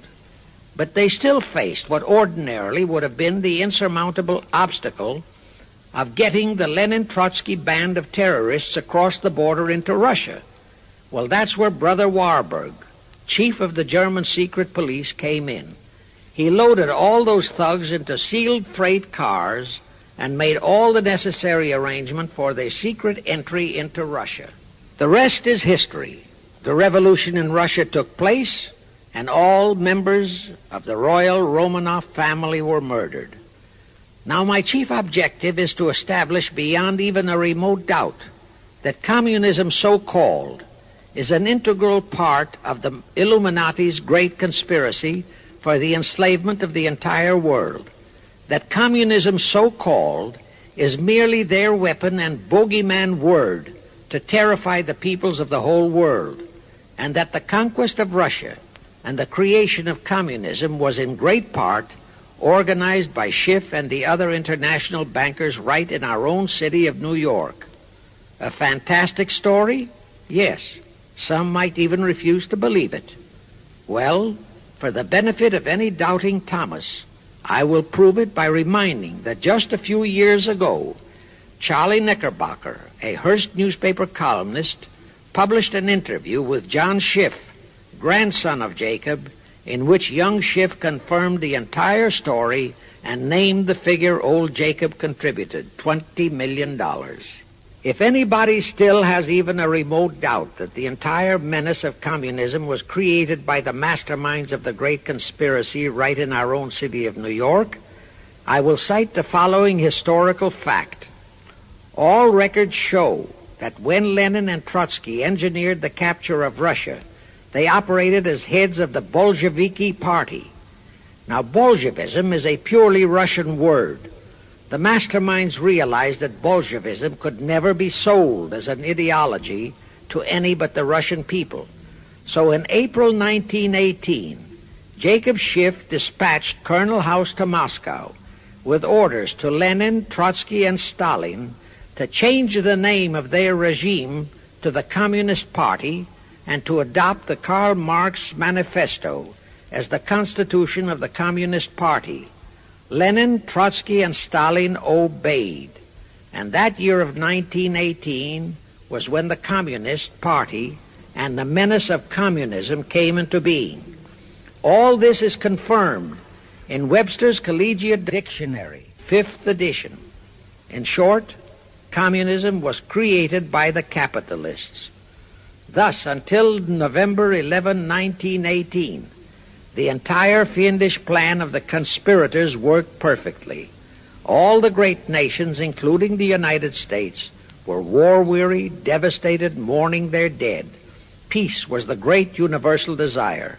Thus, when it was proposed by Wilson to set up a League of Nations to ensure peace, all the great nations, with no Russian czar to stand in their way, jumped on that bandwagon without even stopping to read the fine print in that insurance policy. That is, all but one, the United States, the very one that Schiff and his co-conspirators least expected would balk. And that was their one fatal mistake in that early plot. You see, when Schiff planted Woodrow Wilson in the White House, the conspirators assumed that they had the United States in the proverbial bag. Wilson had been perfectly built up as a great humanitarian. He supposedly became established as a God-man with the American people. There was every reason for the conspirators to have believed that he would easily hornswoggle Congress into buying the League of Nations sight unseen, exactly as the Congress of 1945 bought the United Nations sight unseen. But there was one man in the Senate in 1918 who saw through that scheme just as the Russian Tsar did in 1814. He was a man of great political stature, almost as great as that of Teddy Roosevelt, and fully as astute. He was highly respected and trusted by all members of both houses of Congress and by the American people. The name of that great and patriotic American was Henry Cabot Lodge, not the phony of today who called himself Henry Cabot Lodge, Jr. until he was exposed. Lodge completely unmasked Wilson and kept the United States out of the League of Nations. Here it becomes of great interest to know the real reason for the Wilson League of Nations flop. As I previously stated, Schiff was sent to the United States to carry out 4 specific assignments. Number 1 and most important was to acquire complete control of the U.S. money system. Number 2, as outlined in the original Weishaupt Illuminati blueprint, he was to find the right kind of men to serve as stooges for the great conspiracy and promote them into the highest offices in our federal government, our Congress, our U.S. Supreme Court, and all federal agencies, such as the State Department, the Pentagon, the Treasury Department, etc. Number 3, destroy the unity of the American people by creating minority group strife throughout the nation, especially between the whites and blacks as outlined in Israel Cohen's book. Number 4, create a movement to destroy religion in the United States, with Christianity to be the chief target or victim. In addition, he was strongly reminded of the imperative directive in the Illuminati blueprint to achieve full control of all mass communications media, to be used to brainwash the people into believing and accepting all of the maneuverings of the great conspiracy. Schiff was warned that only control of the press, at that time our only mass communications media, would enable him to destroy the unity of the American people. Now then, Schiff and his co-conspirators did set up the NAACP, the National Association for the Advancement of the Colored People, in 1909. And in 1913 he set up the Anti-Defamation League of the B'nai B'rith. Both were to create the necessary strife. But in the early years, the ADL operated very timidly, perhaps for fear of a pogrom-like action by an aroused and enraged American people. And the NAACP was practically dormant because its white leadership didn't realize that they would have to develop firebrand Negro leaders, such as Martin Lucifer King, for one, to spark the then completely satisfied and contented mass of Negroes. In addition, he, Schiff, was busy developing and infiltrating the stooges to serve in all high places in our Washington government, and in the job of acquiring control of our money system and the creation of the 16th Amendment. He also was very busy with the organizing of the plot for the takeover of Russia. In short, he was kept so busy with all those jobs that he completely overlooked the supreme job of acquiring complete control of our mass communications media.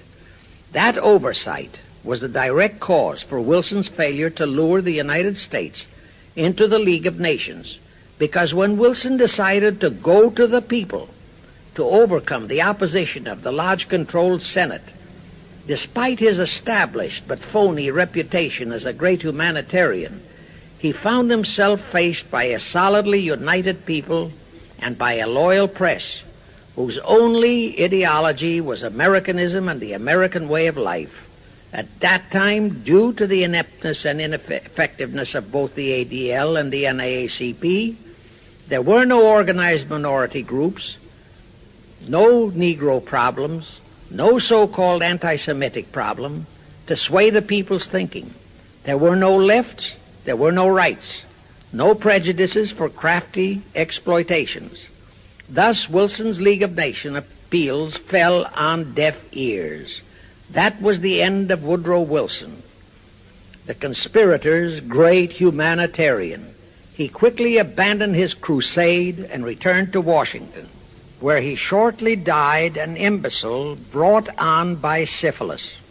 And that was the end of the League of Nations as a corridor into one world government. Of course, that debacle was a terrible disappointment to the masterminds of the Illuminati conspiracy. But they were not discouraged. As I have previously stressed, this enemy never quits. They simply decided to reorganize and try from scratch again. By this time, Schiff was very old and slow. He knew it. He knew that the conspiracy needed a new, younger, and more active generalship.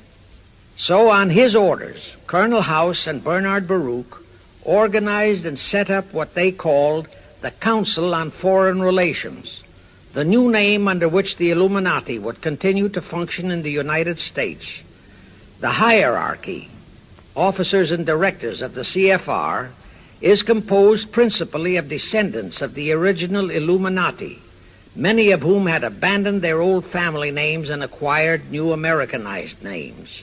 For one example, we have Dillon, who was Secretary of Treasury of the United States, whose original name was Lepowski. Another example is Paley, head of the CBS TV channel, whose true name is Polinsky. The membership of the CFR is approximately 1,000 in number and contains the heads of virtually every industrial empire in America, such as Blau, president of the U.S. Steel Corporation, Rockefeller, king of the oil industry, Henry Ford II, and so on. And, of course, all the international bankers, also the heads of the tax-free foundations, are officers and or active CFR members. In short, all the men who provide the money and the influence to elect the CFR chosen presidents of the United States, congressmen, senators, and who decide the appointments of our various secretaries of state, of the Treasury, of every important federal agency, are members of the CFR, and very obedient members indeed.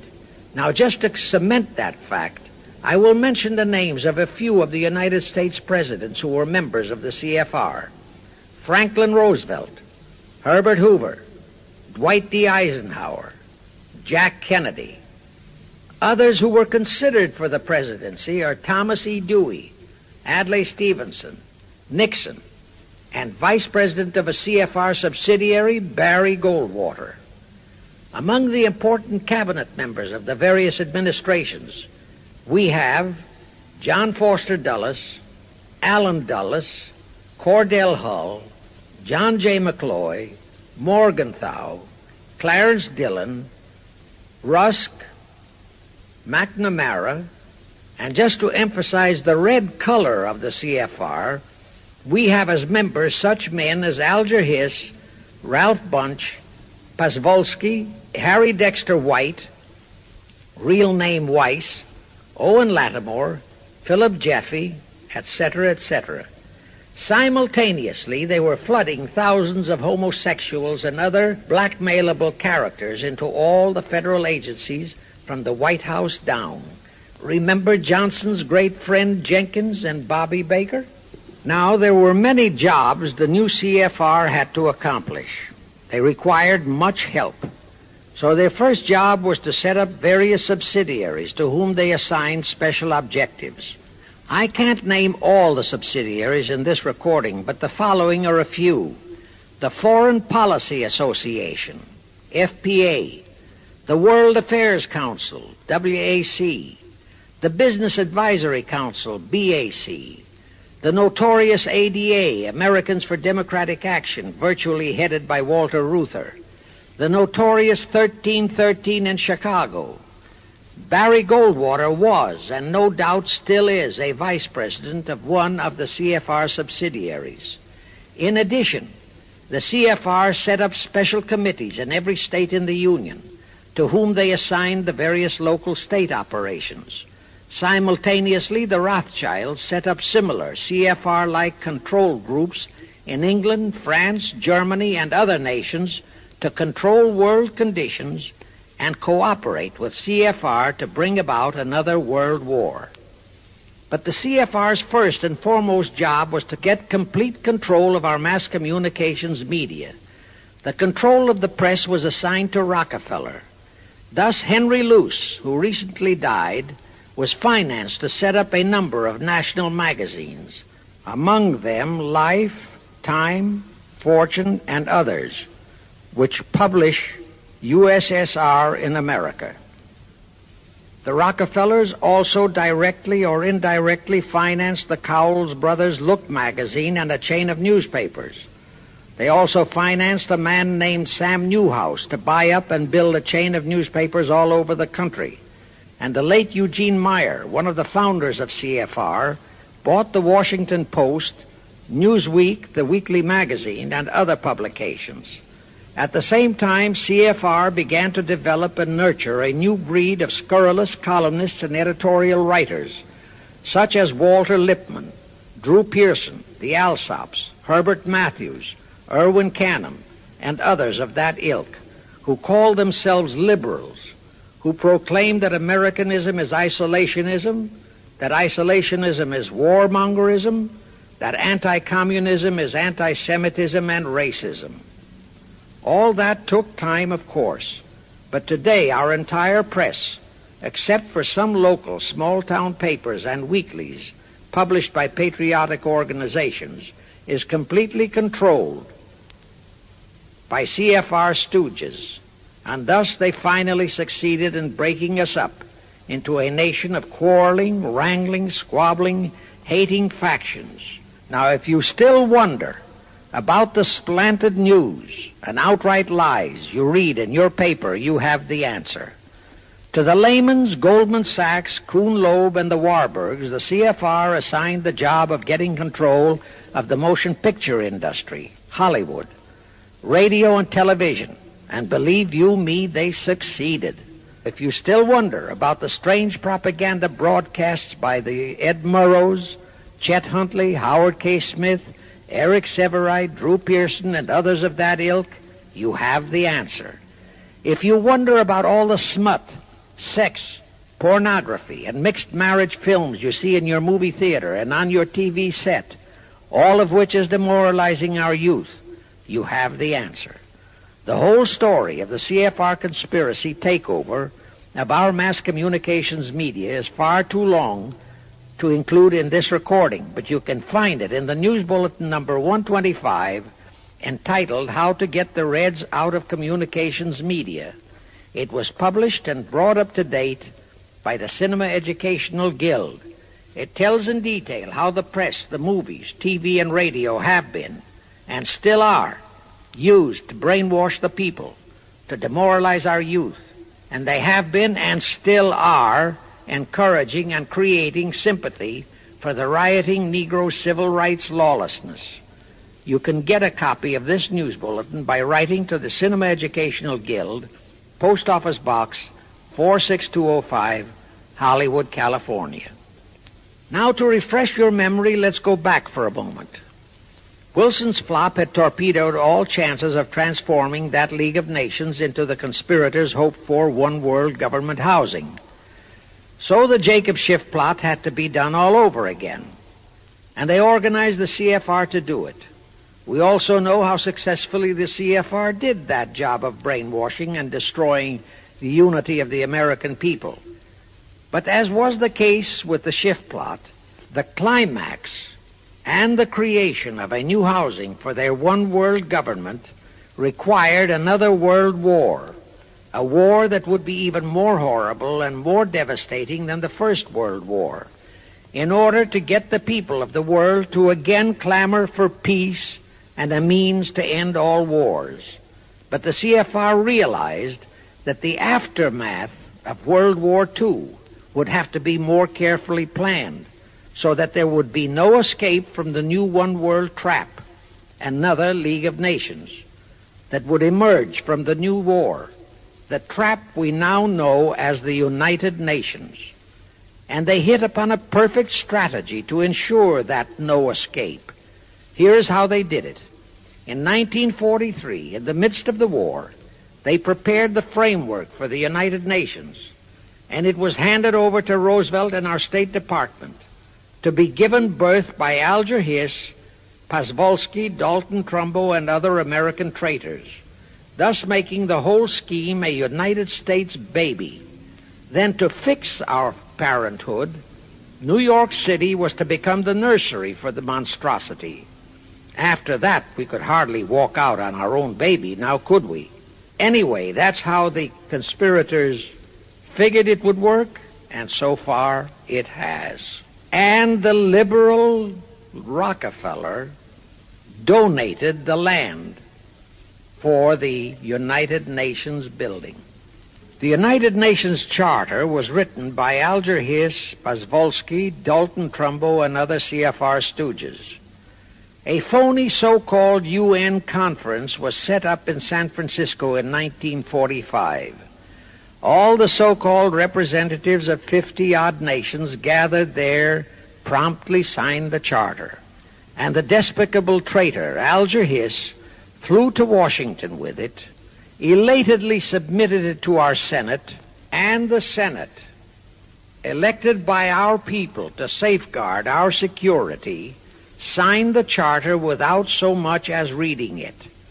The question is, how many of our senators were even then traitorous stooges of the CFR? Anyway, it was thus that the people accepted the United Nations as a holy of holies and enabled traitor Earl Warren to virtually destroy our Constitution by basing all his traitorous decisions on the UN Charter, thus making that charter virtually our law of the land. However, for all the dirty work that had to be done to solidify the UN, the new housing of the One World plot, they still required the aid of our leaders in Washington. So now I will emphasize the fiendish cleverness of the CFR masterminds. To the vast majority of the American people, our foreign policy for many years has been a complete enigma. Most of us simply can't understand why this great nation is seemingly floundering so helplessly in the art of diplomacy. We can't understand why our leaders are seemingly so confused and bewildered in all their dealings with Moscow, France, and other nations, and with the UN. We always hear them proclaiming that in view of our overwhelming economic and military superiority, we must always lead from strength. Yet at all the summit meetings and conferences, they cringe and stammer and stutter, and so to speak, come out with their tails between their hind legs. We can't understand the foreign aid to Tito, an avowed enemy, to Poland, an avowed enemy, to all the avowed communist nations. We can't understand why the expenditure of hundreds of billions of dollars has failed to slow down, let alone stop, the march of communism. We are perplexed by the seeming ineptness of the State Department, the Defense Department, the CIA, the USIA, of all our federal agencies. Again and again and again we have been startled, shocked, bewildered, and horrified by their mistakes in Berlin, in Korea, in Laos, in Katanga, in Cuba, in Vietnam, mistakes that always favor the enemy, never the United States. Under the law of averages, they should have made at least one or two mistakes in our favor, but they never did. What's the answer? The answer is the CFR and the parts played by their subsidiaries and stooges in Washington. Thus we know that complete control of our foreign relation policy is the key to the success of the entire Illuminati One World plot. Here is the further proof. Earlier I fully established that Schiff and his gang had financed the Lenin-Trotsky-Stalin takeover of Russia and fashioned its communist regime into becoming their chief instrument to keep the world in turmoil and to finally terrorize all of us into seeking peace in a UN One World government. But the conspirators knew that the Moscow gang could not become such an instrument until and unless the whole world would accept the communist regime as the legitimate, de jure government of Russia. Only one thing could accomplish that: recognition by the United States. The conspirators figured that the whole world would follow our lead, and that's when the Wilson flop very nearly wrecked the entire plot. Throughout the following 3 Republican administrations, the CFR pulled every trick in their bag to induce Harding, Coolidge, and Hoover to grant that recognition, but all 3 refused. As a result, in the late 1920s, the Stalin regime was in dire straits.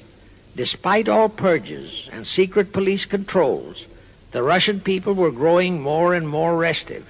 It is a matter of record, admitted by Litvinov, that during 1931 and 1932, Stalin and his whole gang were always packed and ready for instant flight. Then in November 1932, the conspirators achieved their greatest coup. They landed Franklin Roosevelt in the White House. Crafty, unscrupulous, utterly without conscience, that charlatan traitor turned the trick for them. Without even asking consent of Congress, he unlawfully proclaimed recognition for the Stalin regime. That did it. And exactly as the conspirators figured, the whole world did follow our lead. Automatically, that squelched the previously growing resistance movement of the Russian people. That automatically launched the greatest menace the civilized world has ever known. The rest is too well known to need repeating. We know how Roosevelt and his traitorous State Department kept building up the communist menace right here in our own country, and thus throughout the world. We know how he perpetrated that Pearl Harbor atrocity for his excuse to hurl us into World War II. We know all about his secret meetings with Stalin at Yalta and how he, with Eisenhower's help, delivered the Balkans and Berlin to Moscow. And last, but by no means least, we know that 20th century Benedict Arnold not only dragged us into that new corridor, the United Nations, into one world government, but actually schemed all the arrangements to plant it within our country. In short, the day that Roosevelt entered the White House, the CFR conspirators regained full control of our foreign relations machinery and firmly established the United Nations as the housing for the Illuminati one world government. I wish to stress one other very vital point. That Wilson League of Nations flop brought Schiff and his gang to the realization that control of just the Democratic Party was not enough. True, they could create a crisis during the Republican administration, as they did in 1929 with their Federal Reserve manufactured crash and depression, which would bring another Democrat stooge back into the White House. But they realized that a 4-year disruption in their control of our foreign relation policies could play havoc with the progress of their conspiracy. It could even break up their entire strategy, as it almost did before Roosevelt saved it with his recognition of the Stalin regime. Thereupon, after that Wilson debacle, they began to formulate plans to achieve control of both of our national parties. But that posed a problem for them. Manpower. Stooges in the Republican Party also added manpower for the Democratic Party, because control of just the man in the White House would not be enough. They'd have to provide that man with trained stooges for his entire cabinet, men to head the State Department, the Treasury Department, the Pentagon, the CIA, the USIA, etc. In short, every member of the various cabinets would have to be a chosen tool of the CFR, such as Rusk and McNamara. Also all undersecretaries and assistant secretaries. That would give the conspirators absolute control of all our policies, both domestic and, most important, foreign. That course of action would require a reserve pool of trained stooges, instantaneously ready for administrative changes and for all other exigencies. All such stooges would of necessity have to be men of national reputation, high in the esteem of the people, but they would have to be men without honor, without scruple, without conscience, men who would be vulnerable to blackmail. It is needless for me to stress how well the CFR succeeded.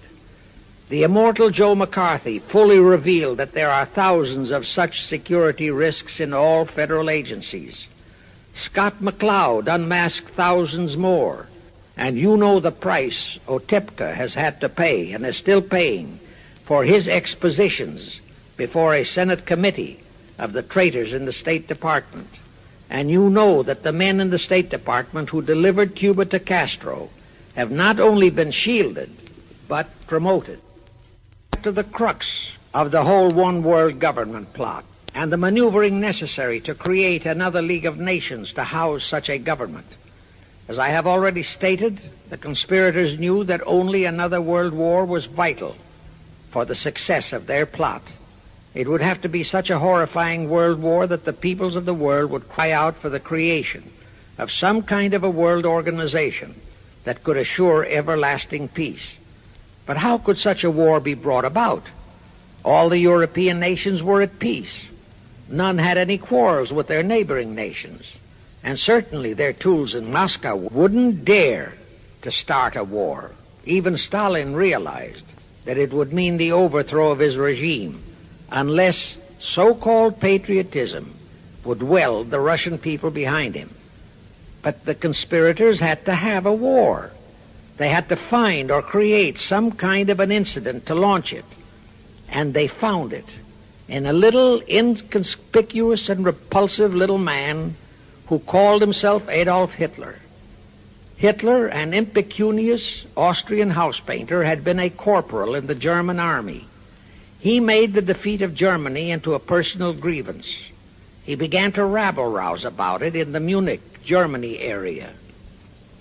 He began to spout about restoring the greatness of the German Empire and the might of the German soldiery. He advocated the restoration of the old German military to be used to conquer the whole world. Strangely enough, Hitler, the little clown that he was, could deliver a rabble-rousing speech, and he did have a certain kind of magnetism. But the new authorities in Germany didn't want any more wars, and they promptly threw the obnoxious Austrian house painter into a prison cell. Aha! Here was the man, decided the conspirators, who, properly directed and financed, could be the key to another world war. So while he was in prison, they had Rudolf Hess and Goering write a book which they titled Mein Kampf and attributed the authorship to Hitler, exactly as Litvinov wrote Mission to Moscow and attributed the authorship to Joseph Davies, then our ambassador to Russia and a stooge of the CFR. In Mein Kampf, Hitler, the pseudo-author, outlined his grievances and how he would restore the German people to their former greatness. The conspirators then arranged for a wide circulation of the book among the German people in order to arouse a fanatical following for him. On his release from prison, also arranged by the conspirators, they began to groom him and finance him to travel to other parts of Germany to deliver his rabble-rousing speeches. Soon he gathered a growing following among other veterans of the war, and that soon spread to the masses, who began to see in him a savior for their beloved Germany. Then came his leadership of what he called his Brown Shirt Army and the March on Berlin. That required a great deal of financing, but the Rothschilds, the Warburgs, and others of the conspirators provided all the money he needed. Gradually, Hitler became the idol of the German people, and then they overthrew the von Hindenburg government, and Hitler became the new Führer. But that still was no reason for a war. The rest of the world watched Hitler's rise, but saw no reason to interfere in what was distinctly a domestic condition within Germany. Certainly none of the other nations felt it was a reason for another war against Germany, and the German people were not yet incited into enough of a frenzy to commit any acts against any neighboring nation, not even against France, that would lead to a war. The conspirators realized they would have to create such a frenzy that would cause the German people to throw caution to the winds and at the same time horrify the whole world. And incidentally, Mein Kampf was actually a follow-up of Karl Marx's book, A World Without Jews. The conspirators suddenly remembered how the Schiff-Rothschild gang had engineered the pogroms in Russia, which slaughtered many, many thousands of Jews and created a worldwide hatred for Russia. And they decided to use that same unconscionable trick to inflame the new Hitler-led German people into a murderous hatred of the Jews. Now, it is true that the German people never had any particular affection for the Jews, but neither did they have an ingrained hatred for them. Such a hatred would have to be manufactured, so Hitler was used to create it.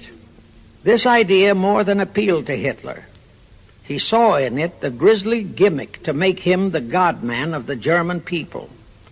Thus, craftily inspired and coached by his financial advisors, the Warburgs, Rothschilds, and all the Illuminati masterminds, he blamed the Jews for the hated Versailles Treaty and for the financial ruination that followed the war. The rest is history. We know all about the Hitler concentration camps and the incineration of hundreds of thousands of Jews, not the 6 million, nor even the 600,000 claimed by the conspirators, but it was enough. And here let me reiterate how little the internationalist bankers, the Rothschilds, Schiffs, Lehmans, Warburgs, Baruchs, care about their racial brethren who were the victims of their nefarious schemes. In their eyes, the slaughter of the several 100,000 innocent Jews by Hitler didn't bother them at all.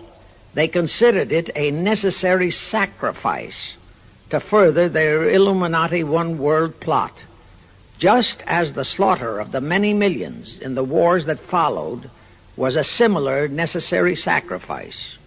And here is another grisly detail about those concentration camps.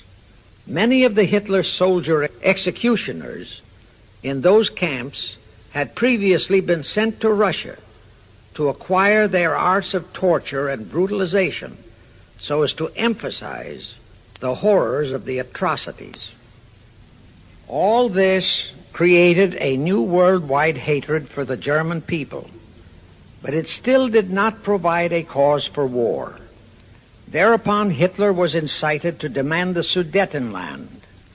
You remember how Chamberlain and the then diplomats of Czechoslovakia and France surrendered to that demand.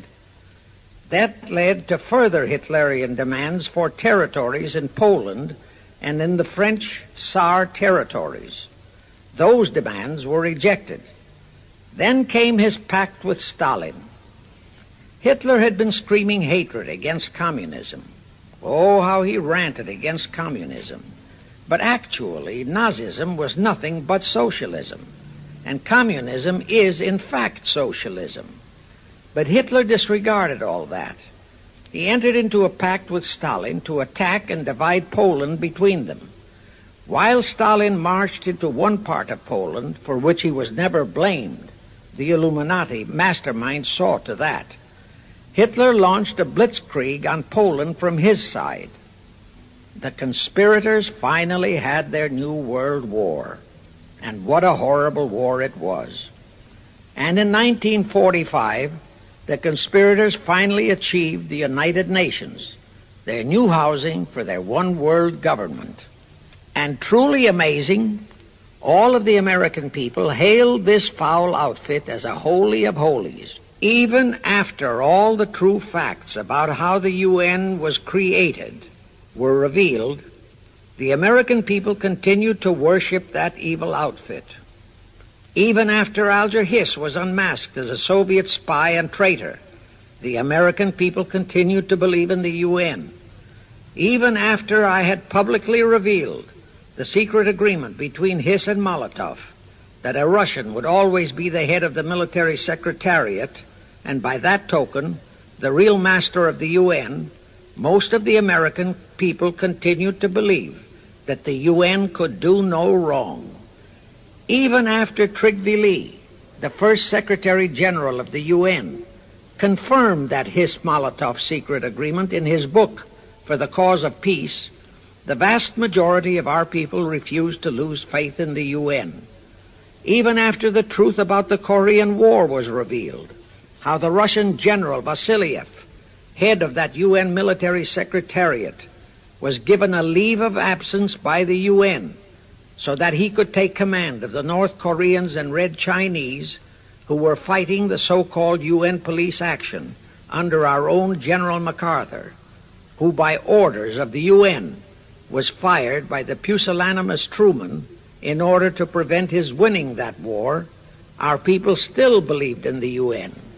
Despite our 150,000 sons who were murdered and maimed in that war, the people continued to regard the UN as a sure means for peace. Even after it was revealed in 1951 that the UN, using our own American soldiers under UN command and the UN flag, in collusion with our traitorous State Department and the Pentagon, had been invading many small cities in California and Texas in order to perfect their plan for the complete takeover of our country, most of our people brushed it off and continued their belief that the UN is a holy of holies. Do you know that the UN Charter was written by traitor Alger Hiss, Molotov, and Wyszynski? That Hiss and Molotov had made that secret agreement that the military chief of the UN was always to be a Russian appointed by Moscow? Do you know that at their secret meetings at Yalta, Roosevelt and Stalin, at the behest of the Illuminati, operating as the CFR, decided that the UN must be placed on American soil? Do you know that most of the UN Charter was copied intact, word for word, from the Marx Manifesto and Russia's so-called Constitution? Do you know that the only two senators who voted against the UN so-called treaty were the only two senators who had read it? Do you know that since the UN was founded, communist enslavement has grown from 250 million to 1 billion? Do you know that since the UN was founded to ensure peace, there have been at least 20 major wars incited by the UN, just as they are now inciting a war against Little Rhodesia? Do you know that under the UN setup, the American taxpayers have been forced to make up the UN Treasury deficit of many millions of dollars because of Russia's refusal to pay her share? Do you know that the UN has never passed a resolution condemning Russia or her so-called satellites, but always condemns our allies? Do you know that J. Edgar Hoover said, "The overwhelming majority of the communist delegations to the UN are espionage agents"? And now, 66 senators voted for a consular treaty to open our entire country to Russian spies and saboteurs. Do you know that the UN helps Russia's conquest of the world by preventing the free world from taking any action whatsoever except to debate each new aggression in the UN General Assembly? Do you know that at the time of the Korean War, there were 60 nations in the UN, yet 95% of the UN forces were our American sons, and practically 100% of the cost was paid by the United States taxpayers? And surely you know that the UN policy during the Korean War was to prevent us from winning that war.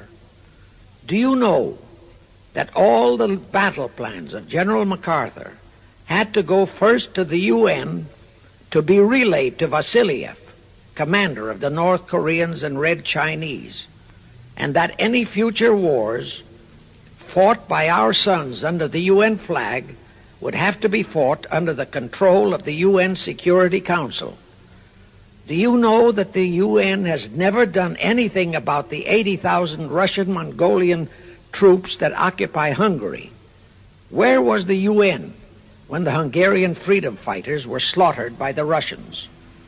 Do you know that the UN and its peace army turned the Congo over to the communists? Do you know that the UN's own so-called peace force was used to crush, rape, and kill the white anti-communists in Katanga? Do you know that the UN stood by and did nothing while Red China invaded Laos and Vietnam? That it did nothing while Nehru invaded Goa and other Portuguese territories? Do you know that the UN was directly responsible for aiding Castro? That it does absolutely nothing about the many thousands of Cuban youngsters who are shipped to Russia for communist indoctrination?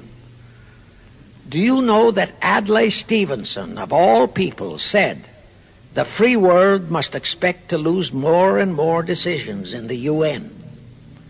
Do you know that the UN openly proclaims that its chief objective is one world government, which means one world laws, one world court, one world army, one world navy, one world air force, one world schools, and a one world church in which Christianity would be prohibited?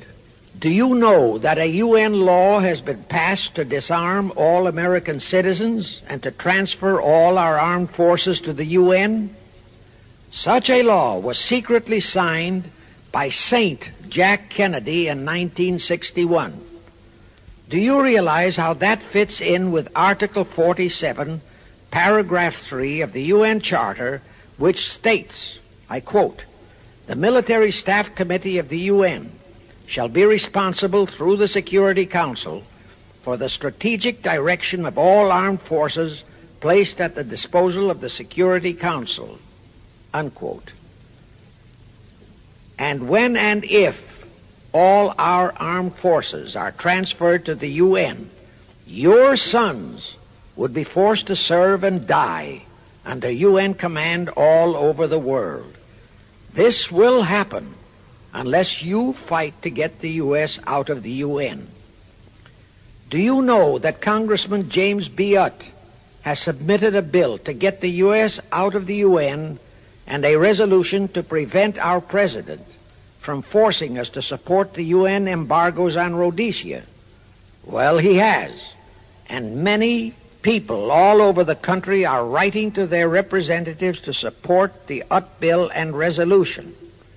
And did you know that to offset the Utt bill and resolution, 50 congressmen, spearheaded by Schweiker and Moorhead of Pennsylvania, have introduced a bill to immediately transfer all our armed forces to the UN? Can you imagine such brazen treason? Is your congressman one of those 50 traitors? Find out and take immediate action against him and help Congressman Utt. Now, do you know that the National Council of Churches passed a resolution in San Francisco which states that the United States will soon have to subordinate its will to that of the UN, and that all American citizens must be prepared to accept it? Is your church a member of the National Council of Churches? In connection with that, bear in mind that God is never mentioned in the UN Charter, and their meetings are never opened with prayer.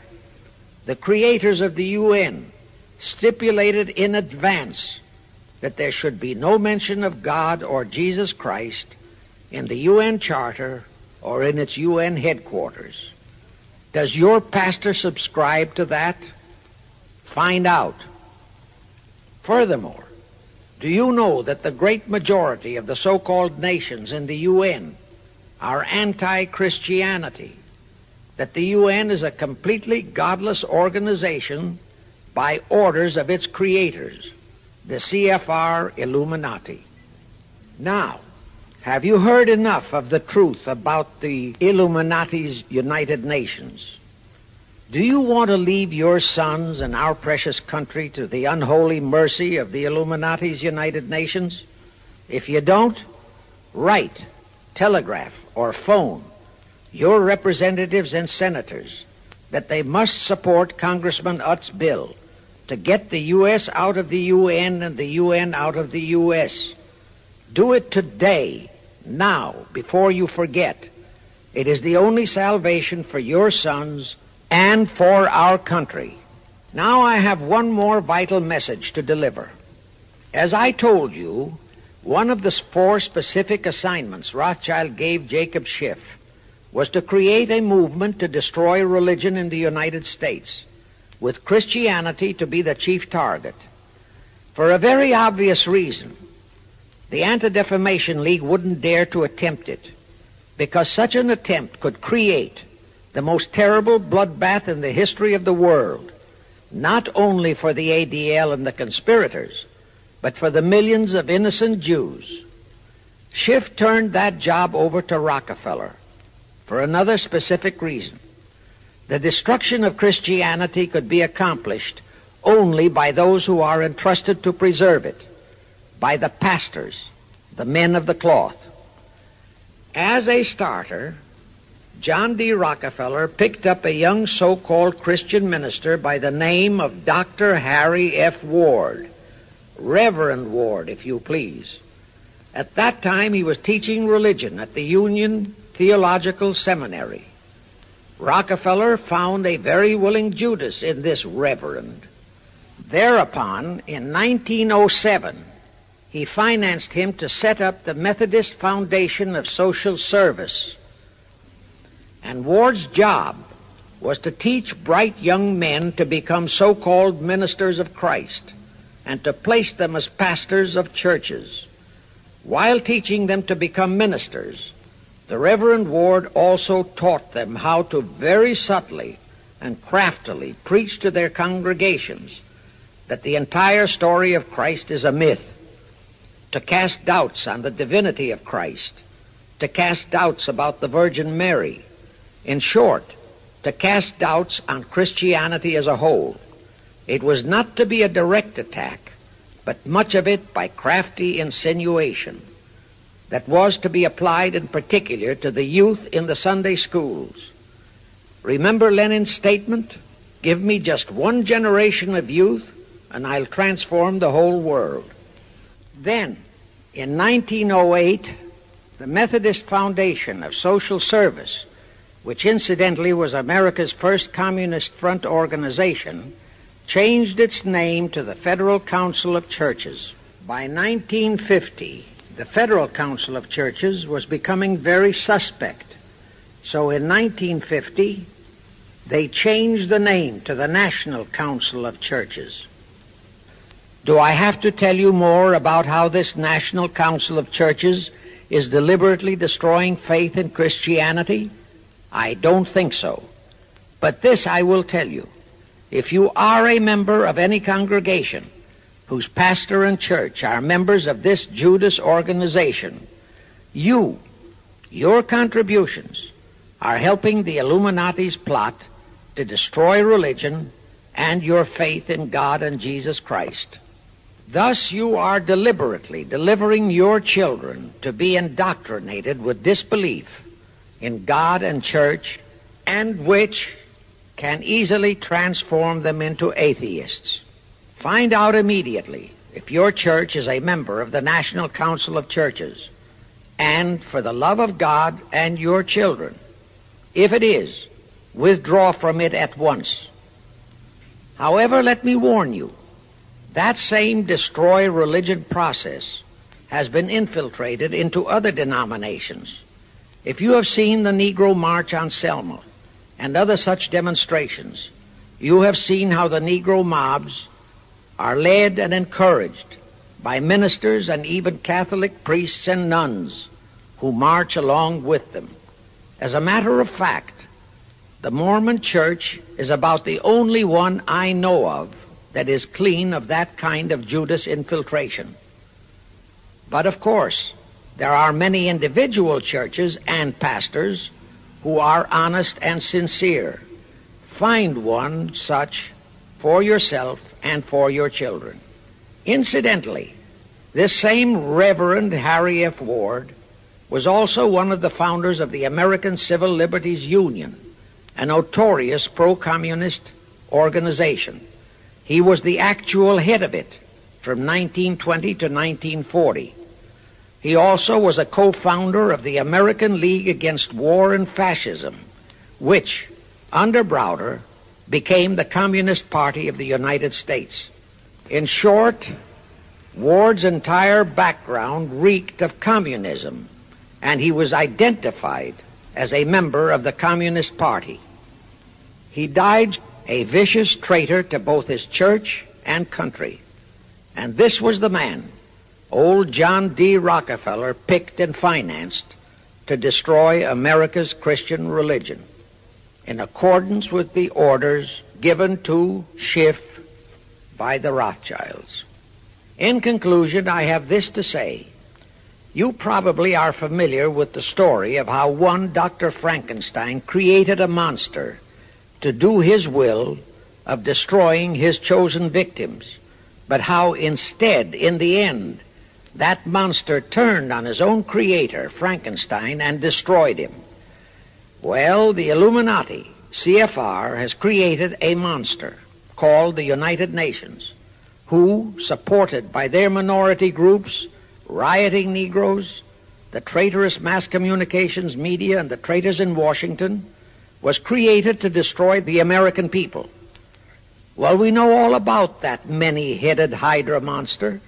We know the names of those who created that monster. We know all their names.